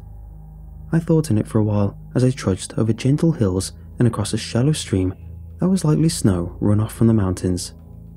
While things such as my work, social life, or even relationships could produce anxiety in my life, once I'd set out on this journey, they had all fallen away. I felt beholden to no one and nothing except myself. Was this feeling a simple regression of those everyday troubles? No, this was something deeper. Those problems were abstract and distant. This felt much more immediate. It was almost comparable to the feeling of being followed when traveling through the city at night. The eyes of some unseen predator tracking my every move, perfectly content to stay in the proverbial shadows and observe. Without conscious thought, my pace quickened. My eyes began to dart from tree to tree and from rock to stump in an effort to catch some small flash of movement. This state of being completely on edge continued to escalate in minor increments until I was almost running through the woods. It seemed as if at any moment my invisible pursuer would leap out and strike. I nearly let out a cry as a small brown squirrel, startled by my crashing flea, ran across the path in front of me. Coming to a stop, I took a moment to catch my breath and to tell myself that I was being ridiculous. The only animals out here that would actively hunt a human would be a cougar or a bear, and neither had been spotted in the area for years. As for another person, I hadn't seen a single one since the check-in at the ranger station during the first day of my trip. It was completely irrational to think that there was someone else who would randomly cross my path, let alone that person be some deranged menace. While all of these placations I told myself sounded logical, a hint of that nagging dread remained in the back of my mind. It took me a long moment to decide whether or not to turn back, but eventually I fell victim to my original temptation to hike the valley and explore nature. The rest of the afternoon proved to be rather uneventful. Other than the occasional birdsong or increasingly brisk breeze, there had been no disturbances to the peacefulness of the hike. Early evening was already beginning to take hold of the world, and while the sun had been shining for hours, I could see heavy, black clouds creeping over the mountains. This gave me significant cause for concern, as I hadn't anticipated any storms this late in the season, and the ones in this area were well known for their brutal conditions. The sun had just started to sink behind the encroaching clouds and looming mountaintops when I began to hear a noise. It was distant and farther into the valley than I had gotten. It was so far off and faint that I had to pause for a moment to see whether or not it was real, or just another trick of my imagination. With my footsteps silenced, there was no longer the crunching of leaves and underbrush, or the snapping of small twigs. Had I not been so engrossed in waiting to see if it came again, I might not have noticed the complete and utter silence that had fallen over the remaining wildlife. No birds chirped in the cool evening air, and no insects buzzed around my ears with their constant droning. The quiet unnerved me, as it seemed there was always a subtle background noise to nature. Trying to brush away the feeling, I waited for what felt like an eternity, with my ears trained for the slightest indication of what now seemed like an imagined sound. Almost ready to continue on and find a good place to hunker down for the night, I snapped back to attention when a soft breeze carried the faintest hint of the sound again. The trees and wind did much to mask it, but it was there. Filtering through the branches and across the rugged landscape came the distant echoes of a scream. Abandoning the notion of setting up camp for the night, I began to run deeper into the woods. There had been such a dire sound of pain and terror in that voice that it sent shivers down my spine. Charging through the branches, over the rocks and logs, I began to shout as loudly as I could manage. "I hear you! I'm coming!"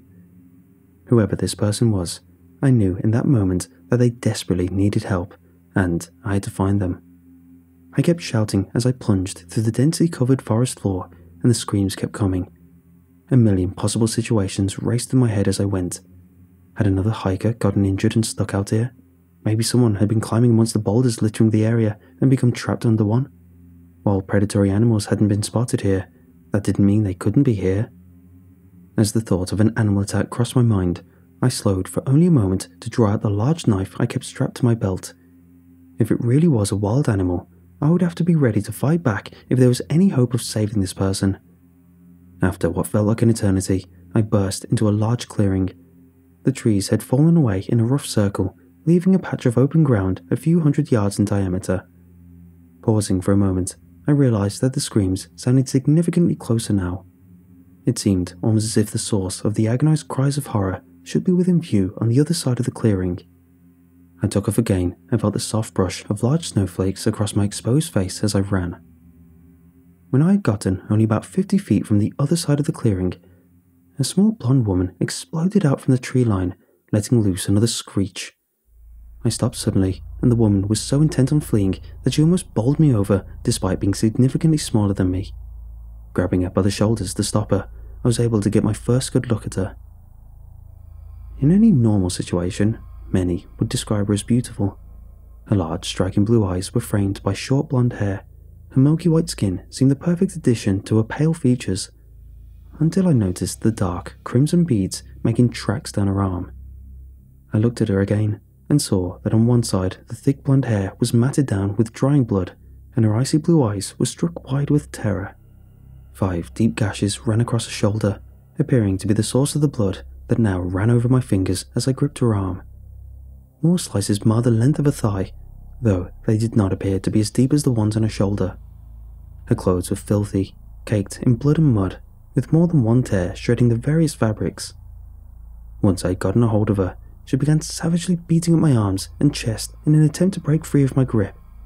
She screamed again as I weathered the blows as best as I could, and I shouted to try to be heard over her.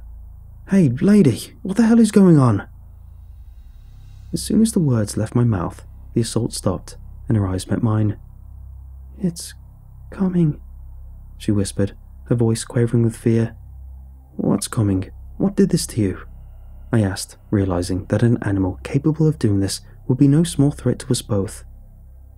I looked past her into the woods where she had come running from, but saw nothing amidst the steadily growing darkness and falling white flakes. The snow had started to come down heavier now, falling thick enough to obscure the other side of the clearing where I had entered. "It's coming," was all the woman could manage, repeating the same phrase several times before falling silent again. "It's all right," I replied. "It won't try anything while we're together. Animals like to try and pick off loners, not fight against groups," I told her, trying to sound confident. The faltering waver in my last few words betrayed the amount of concern I was starting to feel about the situation. "Come on, we need to find a place to take shelter for the night. The snow is starting to come down pretty hard, and it's almost pitch black out here. Once we're safe, I can take a look at your wounds," I said, trying to project firmness through my voice. Grabbing the flashlight from the side of my bag, I clicked it on, casting a harsh white beam of light at the ground. The woman didn't respond, though she made no effort to resist as I took her hand and started leading her back towards the other side of the clearing. Night had fully fallen at this point, and the snow fell in a constant, silent barrage. With the poor visibility and the woman's injured leg, our attempt to follow the path of the mad dash I had made earlier was very slow going. What had taken me only a minute to do earlier in my adrenaline-fueled state now took us almost 30. The woman leaned heavily against me, and at some points I was concerned that I would have to abandon my pack and carry her. Small dots of crimson followed in our footprints as blood continued to drip from the deep wounds on her shoulder onto the thin layer of pristine snow. I stopped when we had finally made it about 100 feet into the trees on the side of the clearing that I had originally come from. I gave the light to the woman, who I placed on a log while I made camp. She sat motionless and unblinking, barely able to hold the flashlight in her shaking hands. My first order of business was to build a small fire. I was sure that with the torn clothes and the moderate loss of blood, the young woman was likely freezing. The exhibition of multiple signs of shock and hypothermia led me to try and engage her while I worked. "My name is Ted Warnock," I said lightly, as I used my matches to ignite the few dry twigs I'd found. "What's yours?" I waited for a response while I blew on the glowing embers, causing them to burn brightly for a moment. Silence followed, and I blew again. A small flame danced up, and I spoke out again as I began piling more twigs on. "I'm glad I was able to find you out here. I haven't seen anyone at all since I left. What were you doing out here?" The light from the glowing fire illuminated the face of the woman. Her wide eyes stared at the flames, and despite the chattering of her teeth, she made not a sound. I moved to crouch in front of her and placed a hand lightly on her uninjured leg. "Miss, can you hear me?" I asked in a quiet voice, trying to get her attention. After a moment of no response, her eyes flicked away from the fire and met mine. A small nod of her head showed me that she wasn't completely catatonic. I smiled and nodded as well. "Good, I have to keep working to get camp set up before this snow gets any worse, but in the meantime, I want you to sit here by the fire and warm up a bit, alright? As soon as I'm done, we'll take a look at those wounds." Another barely perceptible nod let me know she understood, and her eyes darted back to the fire. I paused for a moment, staring at her with concern, before getting up again and resuming my tasks. I added more wood to the fire, hoping that the light would keep whatever the hell had attacked her at bay. Setting up the tent was something I'd grown accustomed to doing myself, and within minutes I had it up. I unrolled my sleeping bag and placed my bag in the corner before rummaging through it to pull out the decently well-stocked medical kit I'd brought on the trip. While I hadn't planned on any situation quite as dire as this, I knew that cleaning the bandages now would be the only way the woman would be able to walk out of here on the multi-day journey back. Frowning, I thought about how it had taken me a full 3 days to get this deep into the valley. The added difficulty of helping the wounded woman would make the journey back much longer. The only comfort was that if this took us longer, the rangers would come searching for me along the same path I had told them I'd be taking when I first checked in. In the morning, I just had to figure out how far I'd drive from that path in my sprint to find her. Setting the medical kit beside the sleeping bag, I headed back out of the tent and over towards the bloodied woman. "Miss, why don't we head into the tent to do this? It'll help keep you warm and dry in there," I said, trying to put a half smile on my face. Her eyes darted up to me, and a flicker of uncertainty flashed across them, as if she was worried this was some cruel trick. I held out my hand, and after a moment or two of hesitation, she timidly took it and followed me to the tent.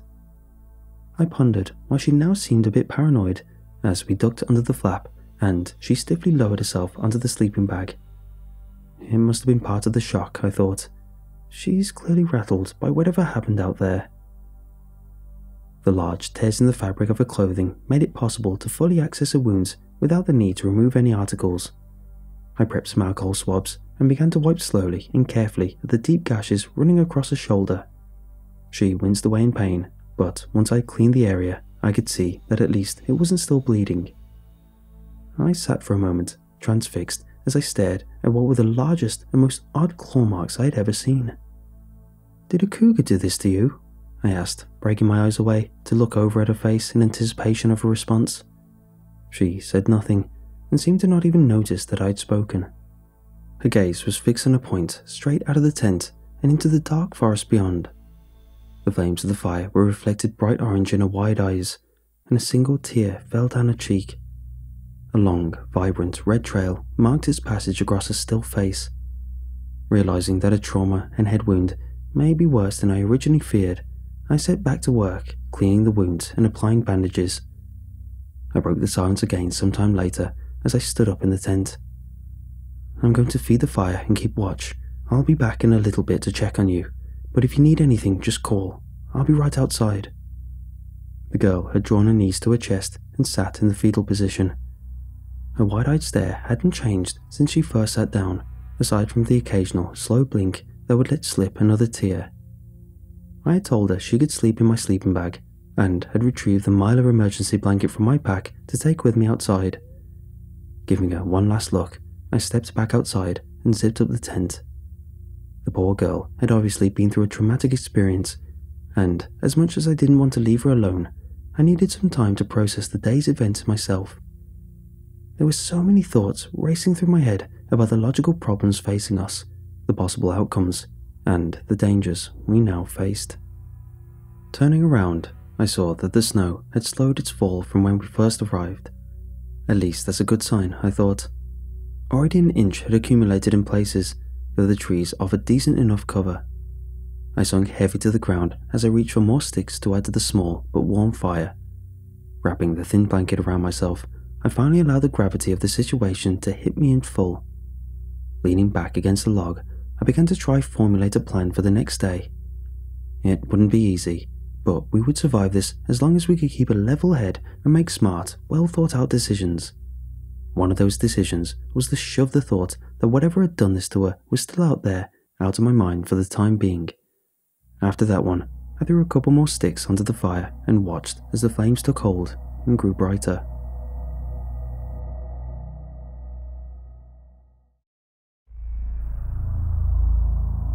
Harsh white light flooded through my eyes as I squinted them open. The first thing I noticed was the deep, bone-chilling cold that had consumed my body. Black chunks of charcoal sat cold and lifeless, surrounded by a thin layer of new snow that covered everything. I sat up stiffly, feeling every joint in my body ache. Realization struck me as I tried to recall my last memories. I had fallen asleep outside by the fire. The combination of the blanket and the extra wood I had added to the fire made being out the night before bearable. My spot by the fire had been warm, the day had been long, and the adrenaline had finally worn off. I must have drifted to sleep without even knowing how tired my body and mind truly were. I turned my head to look over to the tent, ready to call out to the woman and apologize for not checking in, when the icy chill crept from my bones to every fiber of my soul. The tent was gone. It hadn't been more than 5 feet to my left the night before, and now in its place was an empty patch of ground devoid of even the snow that covered me. I stared, mouth agape, and a new wave of mounting concern began to rise as I noticed the line of bare ground extending into the woods away from where we had set camp. Stiff joints popped and groaned as I forced myself to my feet, my awakening brain struggling to comprehend the information my eyes provided. While I traced the line back to the trees over and over again, it finally hit me. These were drag marks. The tent had been pulled away from the camp in the middle of the night, and I had somehow slipped through it. Sheer panic filled my mind, and I willed my frozen muscles to start a stumbling run across the path. As if almost on cue, I heard the all-too-familiar scream in the distance. My heart was permeated with dread as I moved as fast as I could, following the drag marks towards the angriest cries. "I'm coming!" I shouted back, hoping to God that I'd be fast enough. The large knife from my belt found its way into my numb hands, and I pushed myself harder, ready to fight the animal that was surely near. The cries kept coming, sounding louder and more urgent with each moment. The screams came from behind a large rock the path bent around, and I sprinted as fast as my tired body could manage. As soon as I rounded the corner, all sounds stopped. The sight that awaited me brought me to an abrupt halt, and I struggled to take it all in. The tent lay collapsed flat on the ground, its fabric shredded and poles splintered. A figure lay near it, unmoving and partially covered in a thin blanket of snow. Something was different though. The snow near the figure wasn't the pristine white sheet that had covered me back at the campsite. It was a dark crimson robe that radiated out in all directions. It stained the snow a heavy red, with long splashes leading away from the body and tiny splatters dotting the surroundings. I rushed towards the body of the woman, unsure if I would be too late to save her. In the final few steps, I slipped on a patch of ice and fell to the ground hard. Instinctively looking back, a realization hit me like a freight train. It wasn't just ice that I'd slipped on. It was blood. The snow near the body was heavily laden with it, but instead of being the soft mush of wet snow, it was frozen solid and slick. I looked back toward the woman laying on the ground next to me and felt bile rise in my throat. Staring back at me was a single, pale, lifeless eye as the rest of her face was covered by a snowy shroud. She had been dead for a long time now, and I had been following her impossible screams all the way from camp. Even as I lay unblinking on the cold ground, trying to comprehend what was happening, that same piercing, agonized cry came again.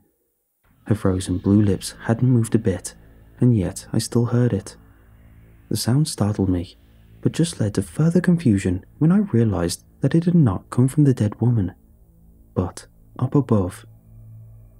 Looking up into the trees, my mouth dropped open in absolute horror. A pale figure crouched on the branch in the tree directly above me. It was completely hairless with dull grey skin that looked ancient and worn. Its limbs were disproportionately long and looked as though they hid the wiry strength of a lifelong predator. Each ended in a set of 5 long and slender claws, knife-like and stained with a brownish red of dried blood. A humanoid face looked down with a squat, flat nose and eyes that were soulless black pits. When my own eyes locked with them, it was obvious that it knew I had finally seen him. A wide slash of a mouth split its face, resembling a grin. Countless needle teeth were exposed, and after a long moment, they parted to emit a sound that was jarring to my already fragile sanity. Instead of some low growl or monstrous snarl, it emitted a perfect, identical scream to that of the now dead woman beside me.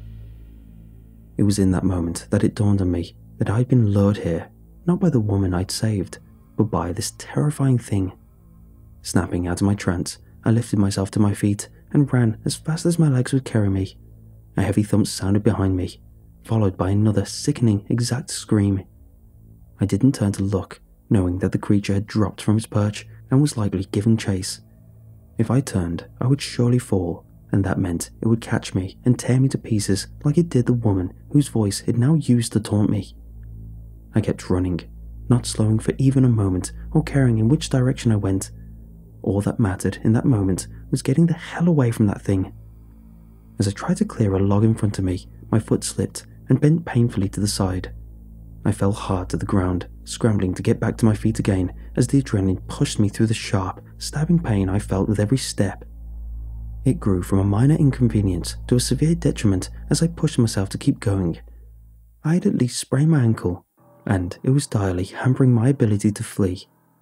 It felt as though I'd been running for hours, when in reality it had likely been much shorter. When it felt as though another step would cause my ankle to give out, I collapsed to the ground and leaned back against the tree. The screams had kept coming while I fled, but were now much more distant. Feeling safe enough to give myself a brief respite, I scanned the surrounding area, looking for any familiar landmarks with which I could orient myself. All I saw were the tall fir trees in every direction, and I knew that I was absolutely lost. My head fell back against the trees, and I looked up at the canopy, feeling defeated. As the boughs shifted in the wind, I could make out a rough approximation of the sun's location in the sky. It was still early morning, and I knew that this was the start I needed. My mad dash away from the horrid creature had been headed to the south, and all I had to do was change my direction to head west, back towards the ranger station. Pushing aside the feeling of despair and defeat, I pulled myself back to my feet and set off again. It was slow going, but I had to keep moving. The scream still sounded fairly distant, but in my current state, I knew it would be gaining ground on me if it followed my change of course. They sounded sporadically throughout the day, always seeming to be coming from a different direction. It was still moving, and it still hunted me. As darkness fell over the world once again with the coming of night, I knew that I couldn't keep going. If I turned on a light, it would be easy to find me. If I didn't have a light, there was every likelihood that I would hurt myself more than I currently was. I spotted a small burrow between the roots of a huge tree and reasoned that this would be as good of a hiding place as any. Squeezing myself down as far as I could, I sat listening to the night. Despite the fact that I felt absolutely exhausted, sleep never came. Every so often, another shrill scream would split the still night air, snapping me back to attention. Each sounded closer than the last, moving back and forth through the trees. The nature of its slow pace felt almost taunting, as if it already knew where I was and could come get me at its leisure. I felt toyed with, like a crippled bird being battered at by a lazy cat before its inevitable demise. As soon as light broke over the mountaintops to the east, I forced my weary body up and forwards. It continued on like that for 4 more days. Each morning I would plod along towards the west as fast as I could manage, and each night I would hide and listen to the piercing cries of that malevolent thing. They slowly drew nearer and nearer as each night I was forced to stop, and I knew there wouldn't be much longer before it finally overtook me. That realization came as I hunkered down behind another tree among a patch of tall ferns. I began to cry then as the futility of everything I had done in the last several days came crashing down in a drowning wave. Tears silently fell from my cheeks as the screams sounded again, letting me know my demise crept ever closer. I closed my eyes for just a moment, and the cumulative physical, emotional, and mental strain immediately overcame my drained existence. Who knows, maybe it'll kill me in my sleep, and this nightmare can finally be over, I mused as my consciousness faded away. I jolted awake, feeling a hot breath wash across my face. My eyes shot open, and the horrifying maw of the creature sat mere inches away from me. Its needle teeth spread wide as it opened its mouth in a disgusting mockery of a grin, and the fetid stench of decay and rotting meat filled my nostrils. It clacked its mouth open and shut a few times before letting loose the haunting scream of the woman it killed. This time, I screamed back. All the pent-up fear, stress and anger I had felt as this hideous thing pursued me was released in one defiant outburst of my own. Rage and a need to fight back filled every fibre of my being. In a quick, fluid motion, I pulled my knife from my belt and sank it into the creature's chest. I was rewarded with a shrill cry of pain and surprise from the wounded thing, as well as a spray of thick black blood when I removed the blade. My arm fell again and again, perforating the pale grey leather of the thing's chest. I pushed it back off of me and stood as I watched it shriek and thrash amongst the underbrush. I smiled a wide grin as the ground became saturated with its blood, and it finally grew still. There was a moment of silence in the world before another voice came from ahead of me. My head snapped up to look at its source. "Oh my God, you killed him," came an anguished cry from a tall man wearing a ranger's uniform. "Drop the knife and get on the ground right now." I stared, dumbfounded, at the man as he pointed a pistol at me. Where had he came from? Why was he screaming at me? I looked down towards the eviscerated creature laying in the ferns, but it was gone. In its place lay a young man wearing a once brown ranger uniform, now stained a deep crimson. My head spun and my vision began to grow narrow. The screaming of the ranger became muted and distant. I felt the heavy impact of a bullet slam into my chest, and suddenly I was on the ground looking up at the sky. A heavy cloud moved over the sun, and my world went black. A soft, constant beeping was the first thing I became aware of. Slowly, more sounds faded in, and I was aware of the low buzz of idle chatter and people working. My heavy eyelids cracked open, and I saw that I was laying in a small bed with a simple white blanket covering my legs. My whole body hurt, and as I tried to sit up, a lance of pain shot through my right side. Looking down, I saw a large square bandage covering my right shoulder, and memories came flooding back to me. Trying again to push myself up, there was a jangle of metal, and my arm stopped suddenly. A sturdy pair of handcuffs connected my wrists to the rail of the bed. The noise caught the attention of a small woman wearing scrubs, and she hurried off as soon as she saw that I was awake. Within minutes, a doctor came in and began to look me over. He started asking me questions, but I couldn't focus my vision and quickly fell back into the darkness. A rough voice brought me back to the waking world once again. The doctor that had been there only a moment before was replaced by a pair of uniformed officers. The one closest to me snapped his fingers a few times, and everything started to come back into focus. When I could clearly see their faces and hear the words they were saying, I asked them a simple question. "What happened?" The two exchanged a glance before one of them came to stand by the side of the bed and pulled up a chair. "We were hoping that you'd tell us," he said, sitting down and pulling out a notepad. So began the first of many long hours of questioning. They'd asked me to tell my story, and so I gave it to them. Every excruciating detail was run through, time and time again. They wrote things down, asked me to repeat parts, and analysed every word.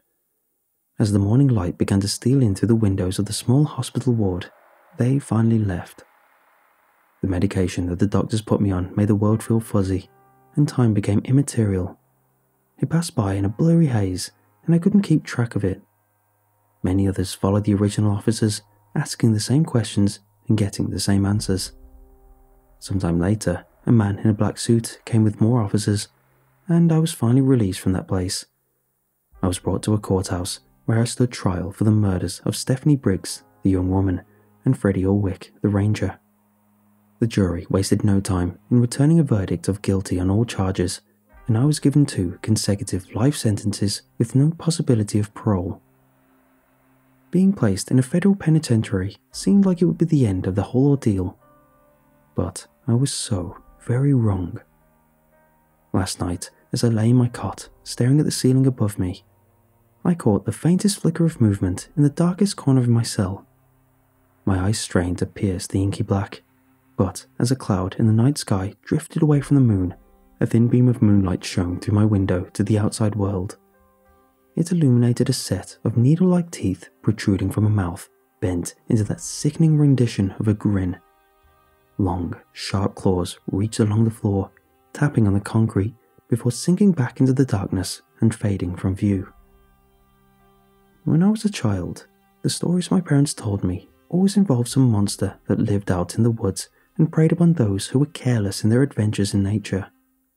Back then, I believed that if you were careful and able to make it out of the woods, that you would be safe from the monsters that roamed within.